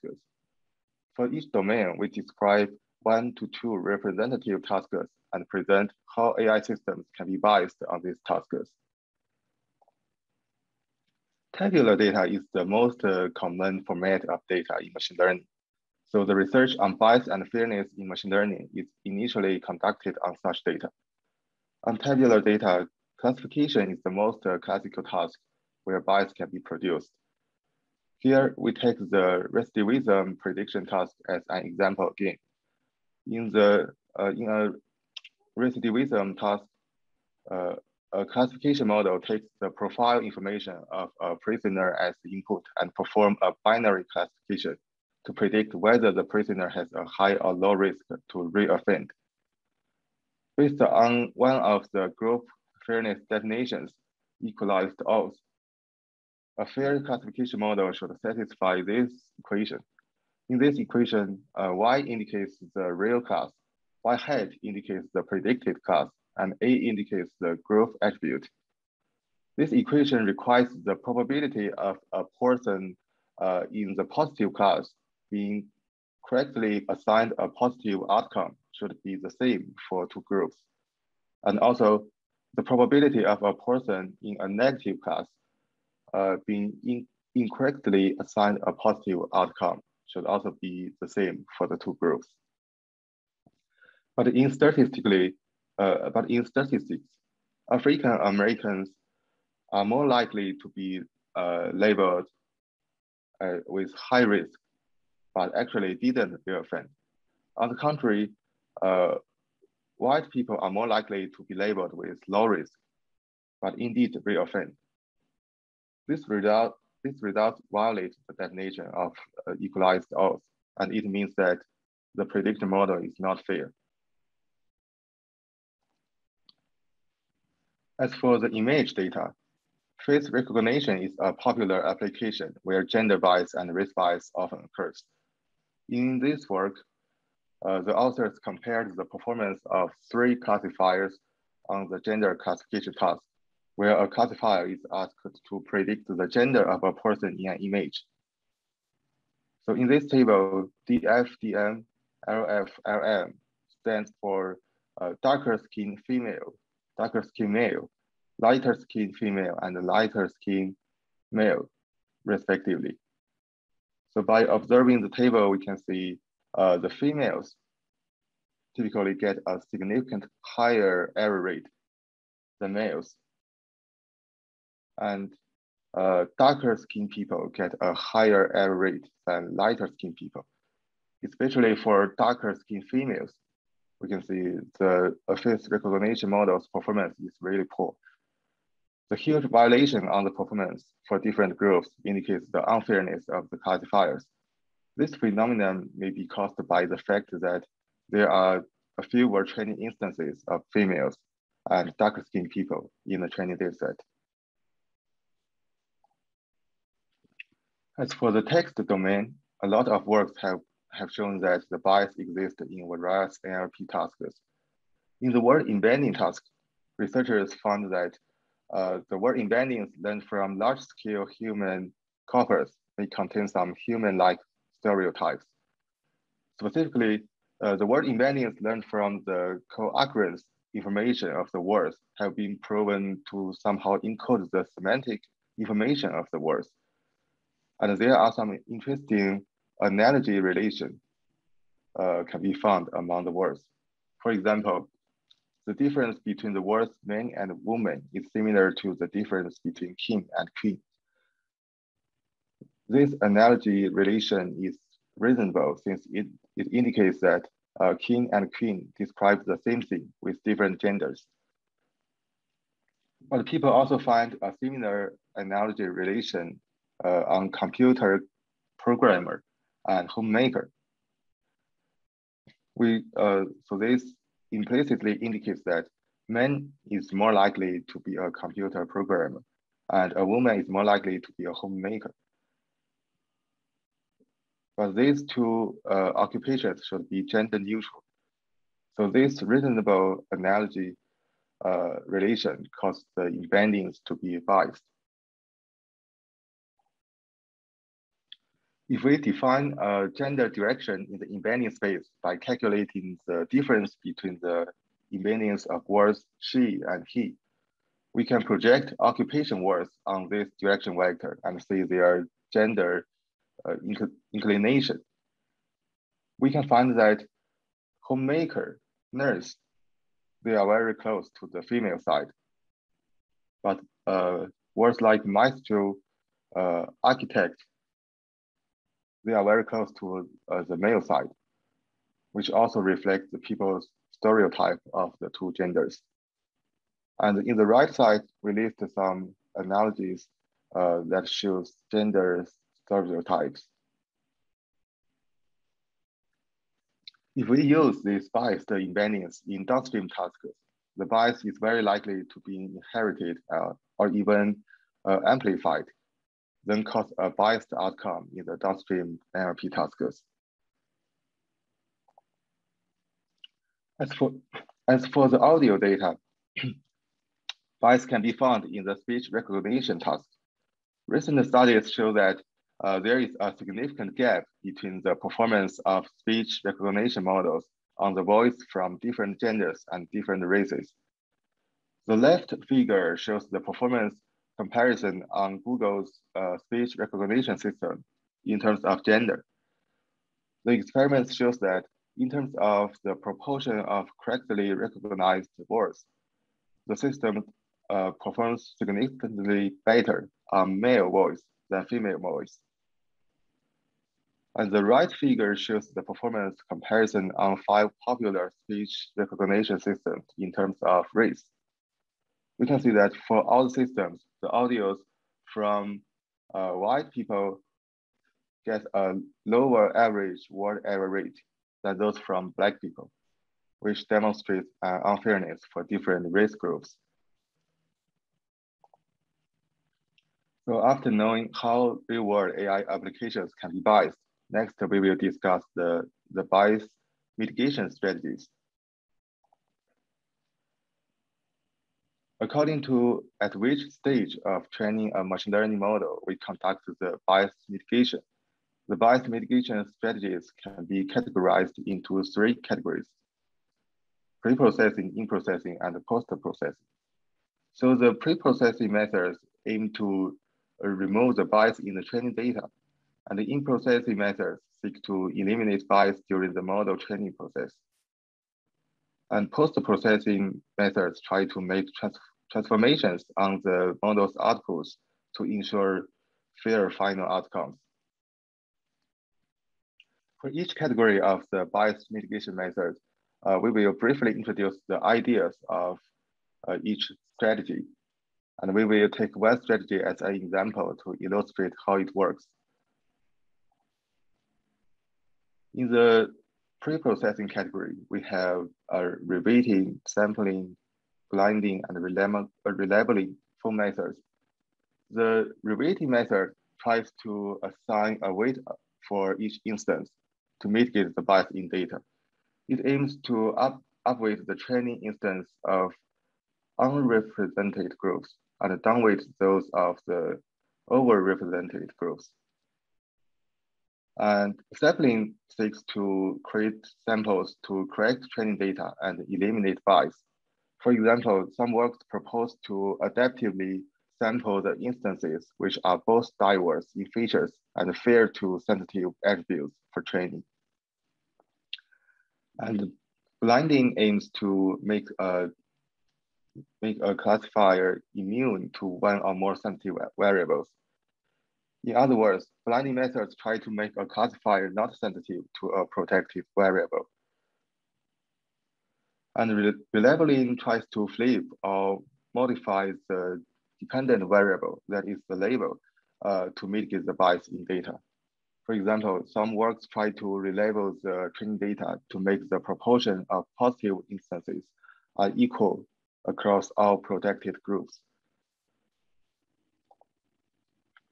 And in the in-processing category, we have reweighting, regularization, and adversarial learning methods. The reweighting method in the in-processing category is similar to the reweighting method in the pre-processing category. The difference is that in the in-processing category, the weights for instances can be updated during training.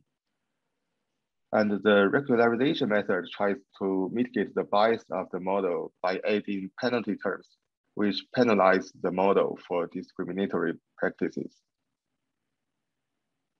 And the third strategy, adversarial learning, is now popular and also known as adversarial debiasing.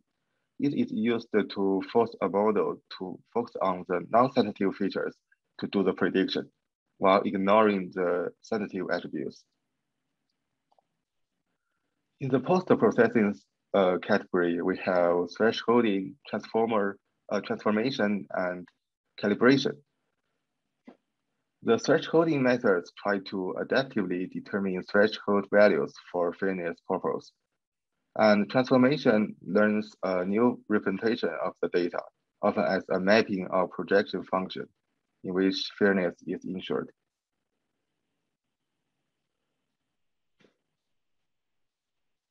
And the calibration method aims to calibrate the final outputs by matching the predictions with the training data.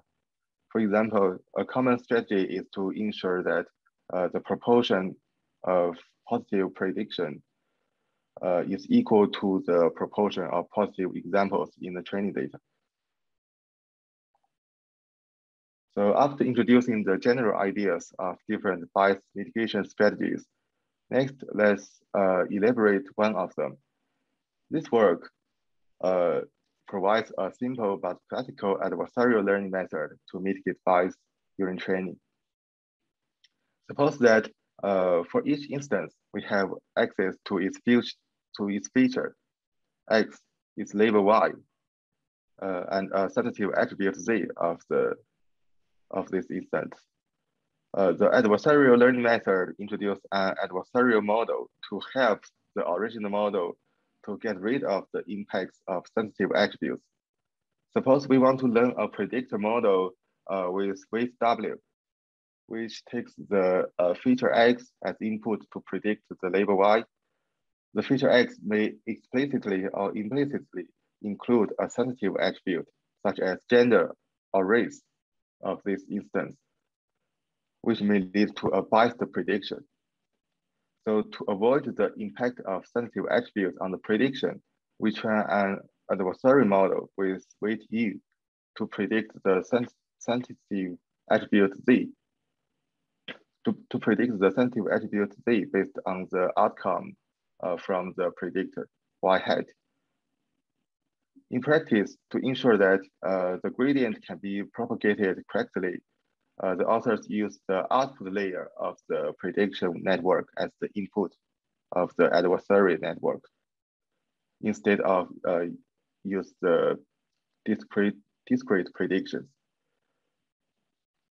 So during training, the predictor and the adversary are trained alternatively. The adversary U is trained on a simple goal that minimizes the cross-entropy loss between Z and Z hat, which means to maximize the prediction accuracy of the sensitive attribute Z. And the predictor is trained with two goals. First, minimizing the cross-entropy loss between Y and Y hat in order to train the model to make accurate predictions on the original task. And second, maximize the loss LA in order to prevent the predictor to extract the features that are associated with the sensitive attribute C. And when we update the predictor's weight W, we add the second term here, the gradient of LP onto the gradient of LA to prevent the predictor from moving in a direction that helps the adversarial U decrease its loss. So in this way, we can train a predictor model on the original prediction task while getting rid of the impacts of the sensitive attribute Z on the prediction task. So next, I will present the surveys and tools. In this slide, we list several survey papers that summarized research works in the field of AI fairness. We suggest the audience to check these surveys to get more detailed knowledge in this field. So in the first survey, 50 years of test fairness lessons for machine learning, the authors trace the evolution of the notions and measurements of fairness in different fields, such as education and hiring over the past 50 years. And in the second survey, a survey on measuring indirect discrimination in machine learning, the authors provide an early overview on measuring indirect discrimination in machine learning. In the third survey, the measures and mismeasure of fairness, a critical review of fair machine learning. It provides a critical review on the measurements of fairness. In this survey, the authors show the limitations of the existing fairness criteria in classification tasks in machine learning. And in the fourth and fifth surveys, a survey on bias and fairness in machine learning and fairness in machine learning survey. There are two comprehensive surveys in this field. They provide a detailed taxonomy of the bias and fairness definitions and summarize the SOTA devising approaches for building fair machine learning models. And the last survey, bias and debias in recommendation systems, a survey and future directions. It summarizes and organizes the works on bias and debias in recommender systems and discuss future directions in this field.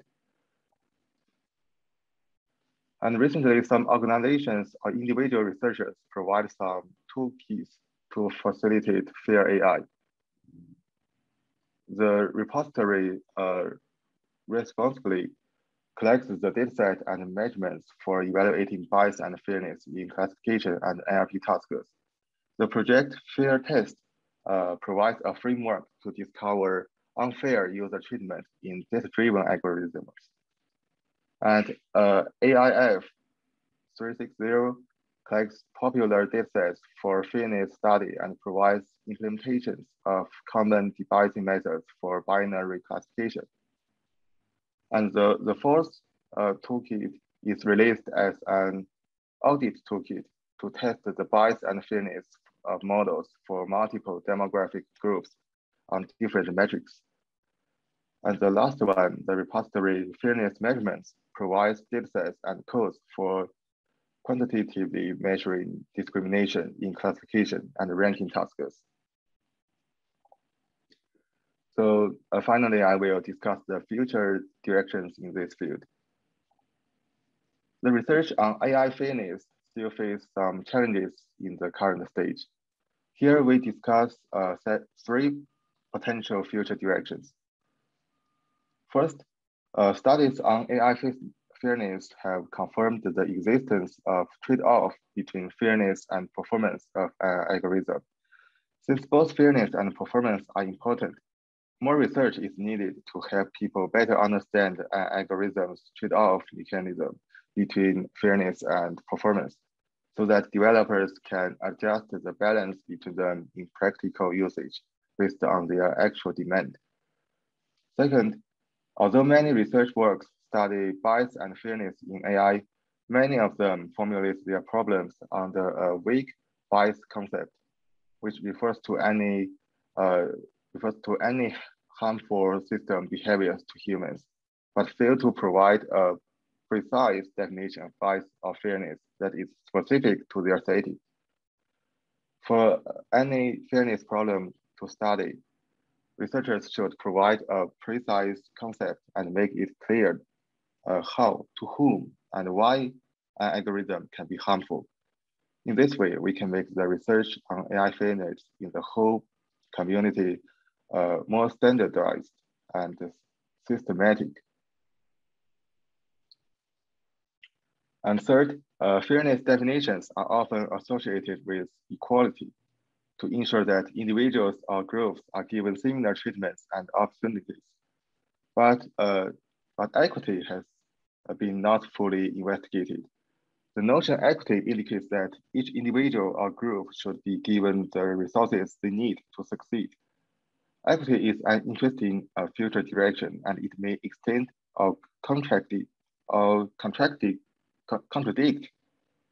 It may extend or contradict the existing definitions of fairness in machine learning. So this is the end of the section of non-discrimination and fairness. Next, let's welcome Jamell Dacon to introduce the next dimension, environmental well-being. All right, thank you.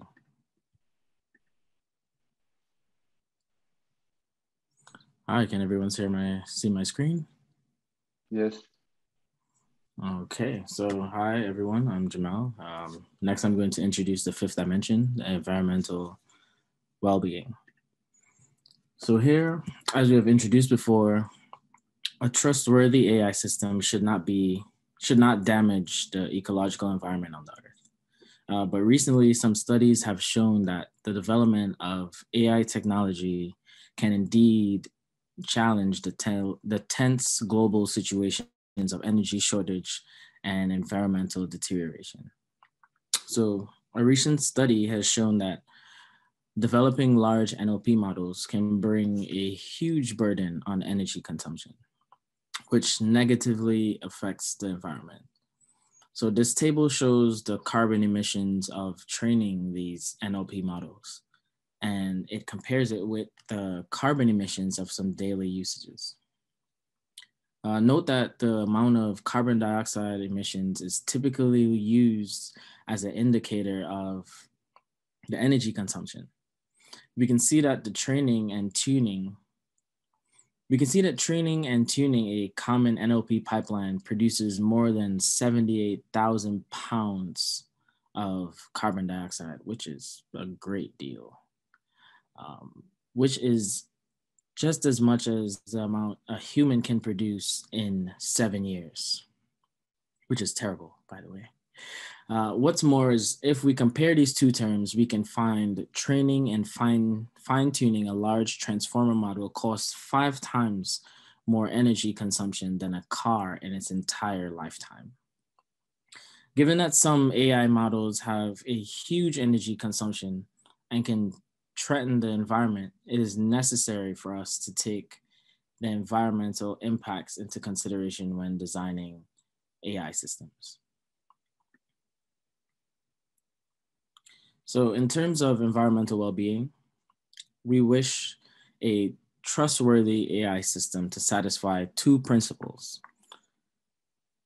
It must be sustainable and environmentally friendly. So let's talk about the first point. So sustainability. So sustainability requires the AI system to consume limited resources in its development and deployment so that it can be used repeatedly and benefit the human society in a sustainable manner. The second point, environmentally friendly. So an environmentally friendly AI system is required not to produce byproducts that pollute the environment, such as carbon dioxide. Current research on the environmental well-being of AI systems mainly focus on their energy consumption. Energy consumption involves both these two principles that we just mentioned. Specifically, energy consumption directly determines whether an AI system is sustainable. Also, a huge consumption is also accompanied by a lot of carbon emissions, which also does a lot of harm for the environment. So in this section of the presentation, we will focus on the studies on energy consumptions of AI systems and focus more on sustainability and environmentally friendly ways that we can ensure this. So in this section, I will first introduce several energy consumption estimation studies for AI applications in different fields. And then I will present several state-of-the-art techniques for reducing energy consumptions. Then lastly, I would introduce some surveys and tools in these topics and later discuss the future directions. So first, let's begin with the energy consumption estimation.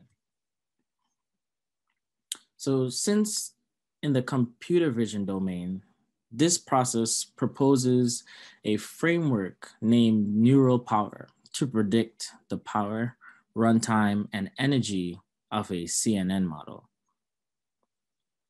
This prediction framework takes the CNN architecture as well as the target platform where the CNN model will be deployed, and as the input, learns a polynomial regression model to predict its power, runtime, and energy consumption.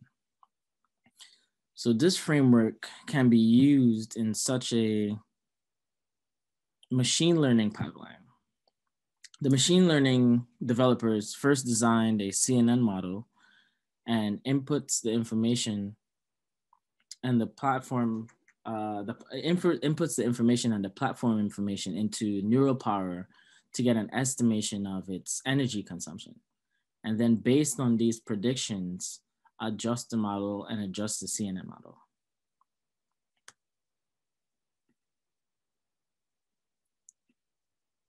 So in the field of NLP, this work compares the carbon emissions of training popular or well-known NLP models on different types of hardware.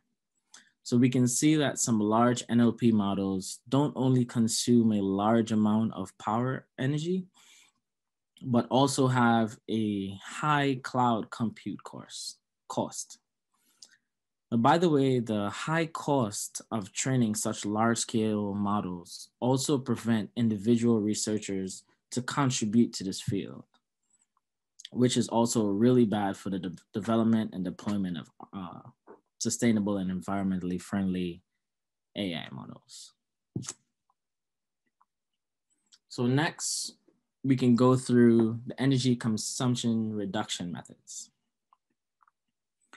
So existing studies on reducing energy consumption of AI models mainly try to solve this problem in three ways. The first, model compression. Model compression aims at reducing the size of deep models via some model compression techniques to save energy. The second, adaptive design. Adaptive design seeks to adaptively design the architecture of a model to optimize its energy efficiently. And lastly, hardware. Hardware aims to design energy efficient computing devices or platforms for specific AI applications. So let's jump get a little deeply into model compression. So model compression has been investigated for a long time by the AI community. There are some mature technologies for compressed deep neural network models. Existing compression models include 4 categories. 1, parameter pruning and quantization, low rank factorization, transferred or compact convolutional filters, and lastly, knowledge distillation. The parameter pruning and quantization methods seek to figure out the redundancy of a model's parameters and remove the parameters which are not so sensitive to the performance. The low rank factorization method aims to use matrices or tensor decomposition to estimate the informative parameters, that is, the parameters that are actually sensitive to the model's performance. Then we have the transferred/compact convolutional filters, which try to design a special structural convolutional filter to save these parameters. And lastly, the category of compression methods, knowledge distillation. So knowledge distillation is really important because knowledge distillation first learns a large model, then uses its distilled knowledge to train a more compact model, which can significantly reduce the output of the large model. So as we mentioned before, adaptive design methods aim to design a model's architecture to optimize its energy efficiency. So one of the representative strategies is the pruning approach. So in this work, the authors proposed a pruning approach to design a CNN architecture to achieve an energy-saving goal. In their method, the model is pruned in layer by layer, where the layer that consumes the most energy is pruned first. Another representative method is hyperparameter optimization. So in this work, the authors propose a framework to adaptively design a CNN model for image classification to achieve a certain energy consumption goal. So they do this by formulating the idea of a CNN architecture as a hyperparameter optimization problem under energy consumption restrictions and solve this by Bayesian optimization. So hardware, we move on to hardware. To solve the energy saving problem from the hardware perspective, the researchers have made these attempts. So in the first work, the new NPU, neural processing unit, the authors designed a neural processing unit, or NPU, to efficiently execute some common computations in neural networks, such as multiplication, accumulation, sigmoid on chips. In the second work, Reno, the authors propose Reno, a more advanced on-chip architecture for neural network acceleration. Then what's more? There are efficient computation designs or devices designed for a certain or specific neural network structures. For example, Rigon.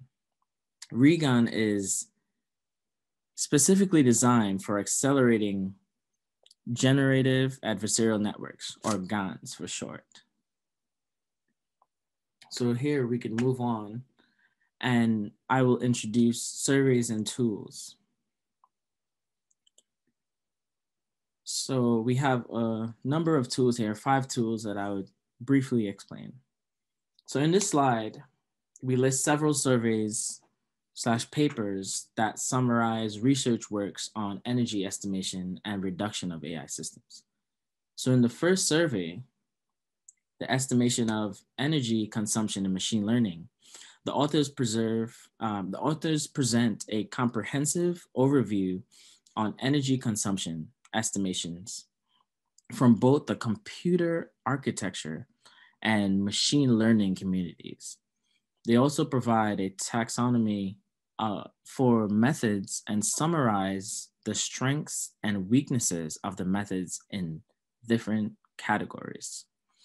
In the second survey, a survey of model compression and acceleration for deep neural networks, the authors summarize the common deep model compression techniques and organize them into 4 categories. The third survey, benchmarking the performance and energy efficiency of AI accelerators for AI training, the authors compare the performance and energy consumptions of different processors of AI training. In the fourth survey, a survey of methods for analyzing and improving GPU energy efficiency, the authors review the approaches for analyzing and improving GPU energy efficiency. And lastly, in the survey, a survey of accelerator architectures for deep neural networks, this survey summarizes the last or latest research on DNN accelerator designs. So there are some public tools that can help us facilitate the environmental well-being of AI systems. So the framework Synergy is integrated with the CAF or CAFE framework for measuring and predicting the energy consumption of CNNs, or convolutional neural networks. And a tool called Machine Learning Emissions Calculator is developed to estimate the carbon emissions of training a machine learning model, which can enable users to better understand the environmental impacts caused by their models. And finally, Accelergy and Time Loop are 2 representative energy estimation tools to facilitate the design of deep neural network accelerators. And lastly, I will discuss the future directions in this field. So recently, AutoML, which is short for automated machine learning, emerges as a novel direction in the AI community. So AutoML actually aims to automatically design optimal model architectures for certain tasks. Existing works in AutoML focus on designing a model to improve its performance, but usually don't treat energy consumption saving as its highest priority. At the algorithm level though, we can consider using AutoML techniques to design energy saving models. So they kind of work hand in hand. At the hardware level, current research on DNN accelerators pay much more attention to devising efficient deployment devices to facilitate model inference. But the procedure of model training is a bit overlooked. The design of efficient training devices for DNN models is a promising direction to investigate in the future. So thank you guys so much.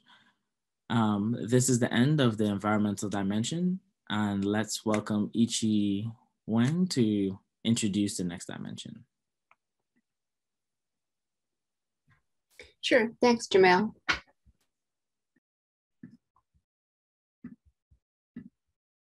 You're welcome. Okay, can you see my screen?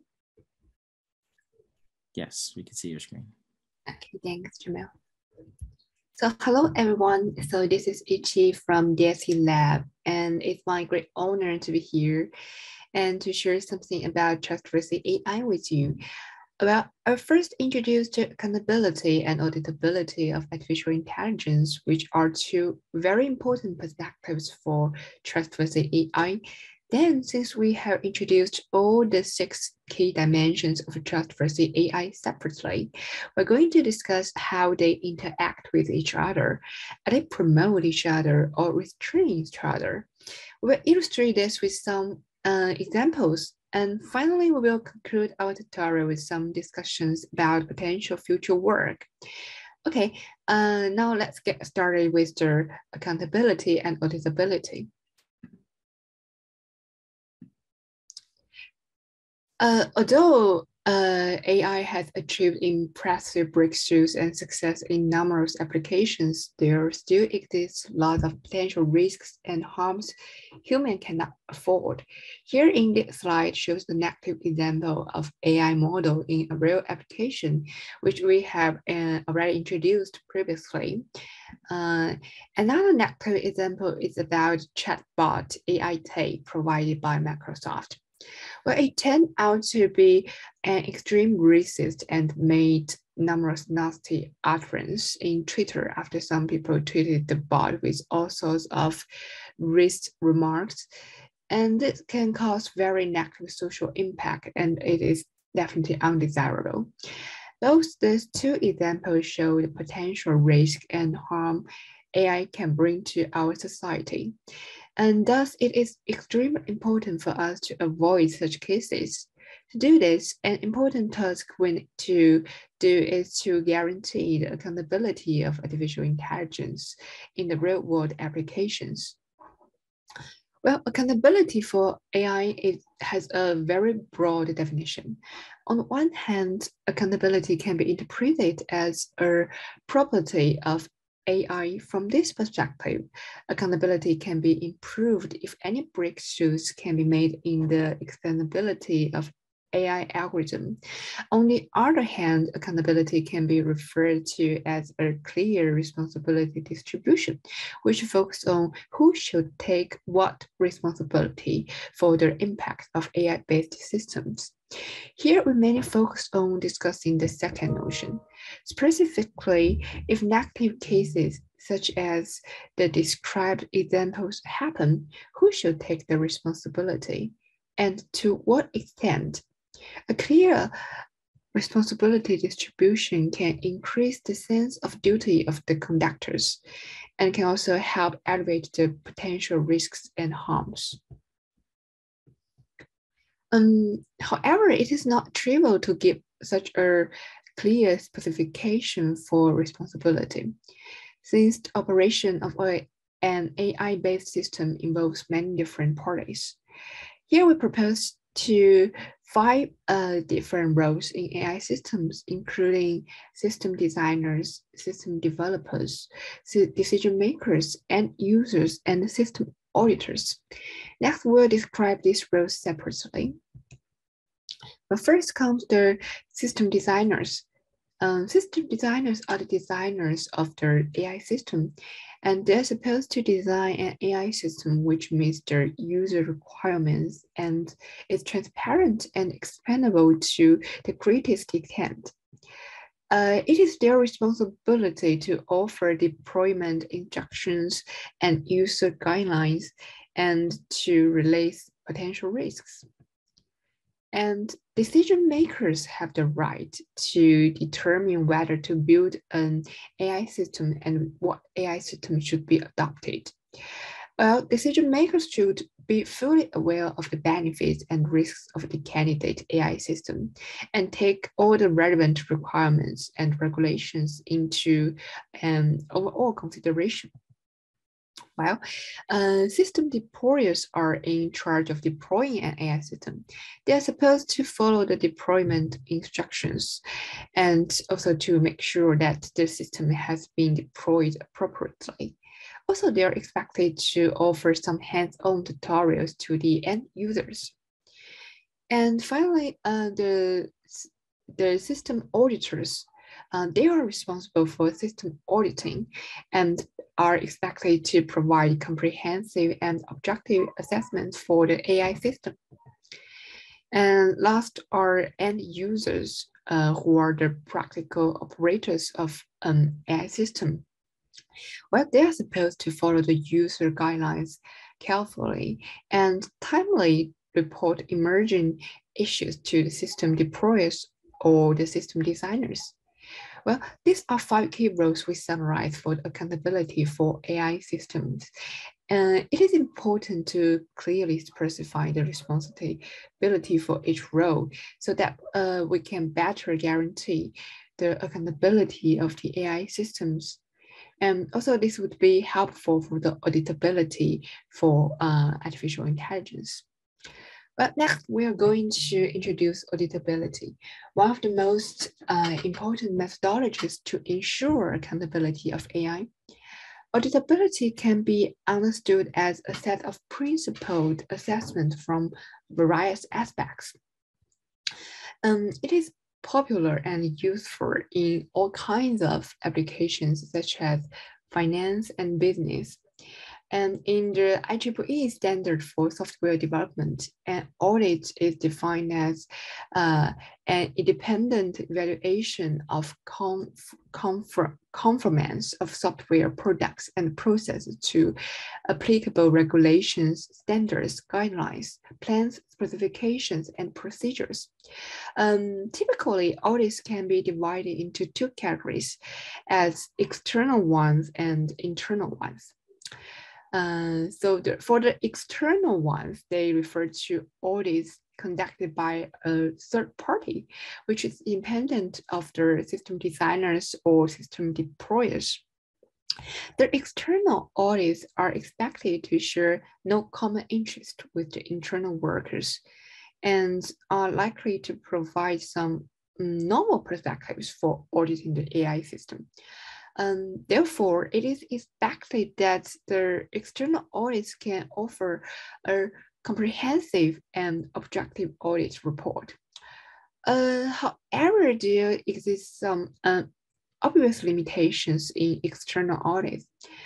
First, external audits typically cannot access some important internal data, such as the model training data or the specific implementation details, which increase the difficulty of the auditing process. Also, external audits are always conducted after an AI system is deployed, so that it may be costly to make some adjustment over the system. And sometimes the system may have already done some harm. Well, we can also have internal audits, which refer to the opposite of the external audits.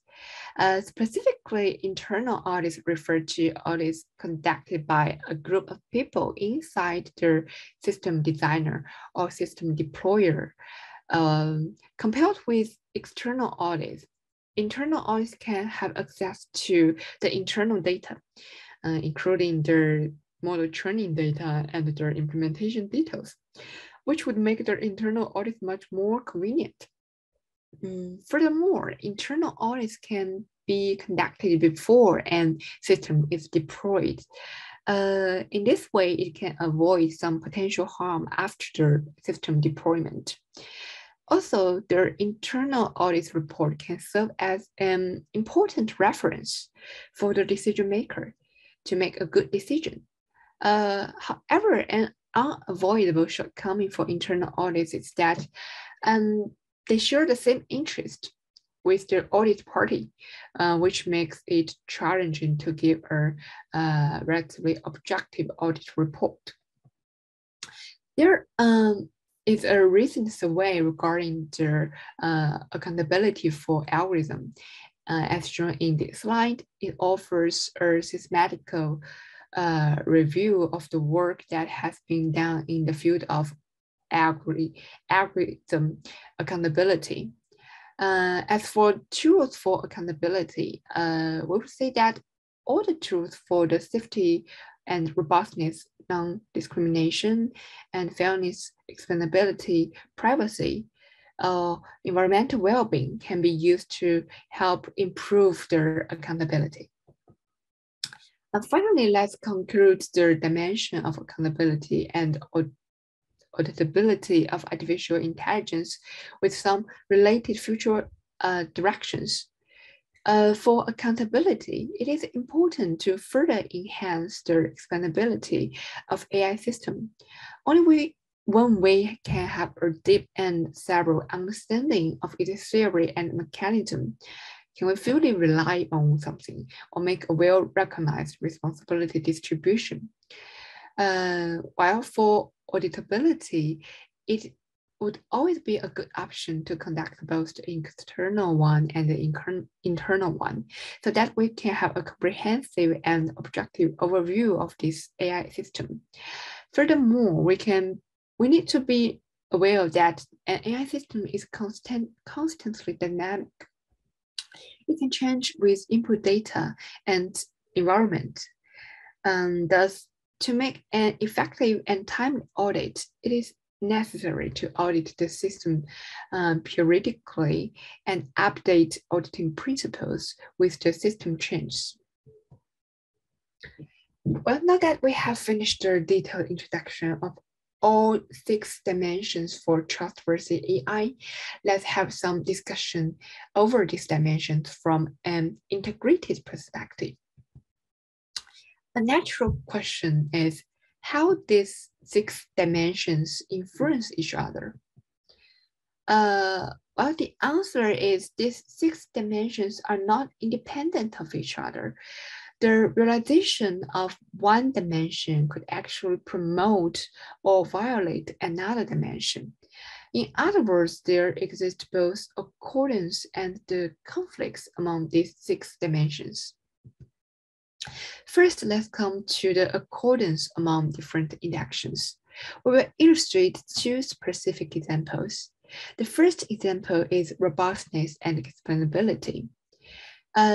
Some recent studies show that deep learning models' robustness towards adversarial attacks positively correlates with their explainability. Specifically, a recent study shows that models trained with robust objective show more interpretable saliency maps. As demonstrated in this slide, the right figure that denotes the saliency map of a more robust network compared to the middle one, and it gives a much cleaner indication of discriminative features of the real image shown in the left. The second positive example is fairness and environmental well-being. Fairness is in the field of artificial intelligence is a broad topic, which involves not only the fairness of AI service providers and users, but also the equality of AI researchers. The development trend for deep learning models towards larger models and more computing resource consumption not only cause adverse environmental impact, but also exaggerate the equality of research, since most researchers cannot afford high performance computing devices. Besides the cases where 2 dimensions promote each other, there also exist cases where 2 dimensions have conflict with each other. So the first negative pair we're going to introduce is the privacy and robustness. There exists work showing that models trained with adversarial defense approaches are actually more likely to expose sensitive information in training data, while membership inference attacks. Also, robustness and fairness can also be conflict with each other in particular scenarios. There are recent work indicating that the adversarial training algorithm improves the robustness of a model at the expense of its fairness. The last conflict example is fairness and privacy. Some recent work investigates the compatibility of fairness and the privacy of classification models, and theoretically prove that different privacy and exact fairness in terms of equal opportunity are unlikely to be achieved simultaneously. Now we have introduced all the dimensions and their interactions. We will conclude our tutorial with some discussion over the future directions. There are three possible future directions we want to emphasize here. The first one is the human agency and oversight. The human autonomy is one of the most important principles for AI technology. Human autonomy requires humans to keep self-determination. To achieve the principle of human autonomy, the design of AI systems should be human-centered. Specifically, human agency and oversight should be guaranteed in the development and of AI systems. The next future direction is credibility. With the wide deployment of AI systems, people increasingly rely on the content provided by artificial intelligence. Thus, we need additional mechanisms and approaches to guarantee the credibility of this content. The last future direction is to consider the interaction among different dimensions for trustworthy AI. As discussed in the previous section, different dimensions of trustworthy AI can interact with each other in a concordant or conflicting manner. Besides the several we introduced just now, there are potential interactions between other dimensions pairs remaining to be investigated. In addition, the interaction formed between two dimensions can be different in different scenarios, and this needs more exploration. Well, this is the end for our tutorial, and if you want to check more details about the topics we discussed on this tutorial, you can refer to our recent survey for trustworthy AI by scanning the QR code shown in this slide. All the contents in this tutorial have been covered in this way, and please feel free to read it if you have further interest. Last but not least, thanks this great opportunity offered by GWW 2022, and thank all the lab mates from DSE, collaborators from PolyU and Sony AI, and thanks for the funding support from all the organizations, and great thanks for all of your audience. Thank you.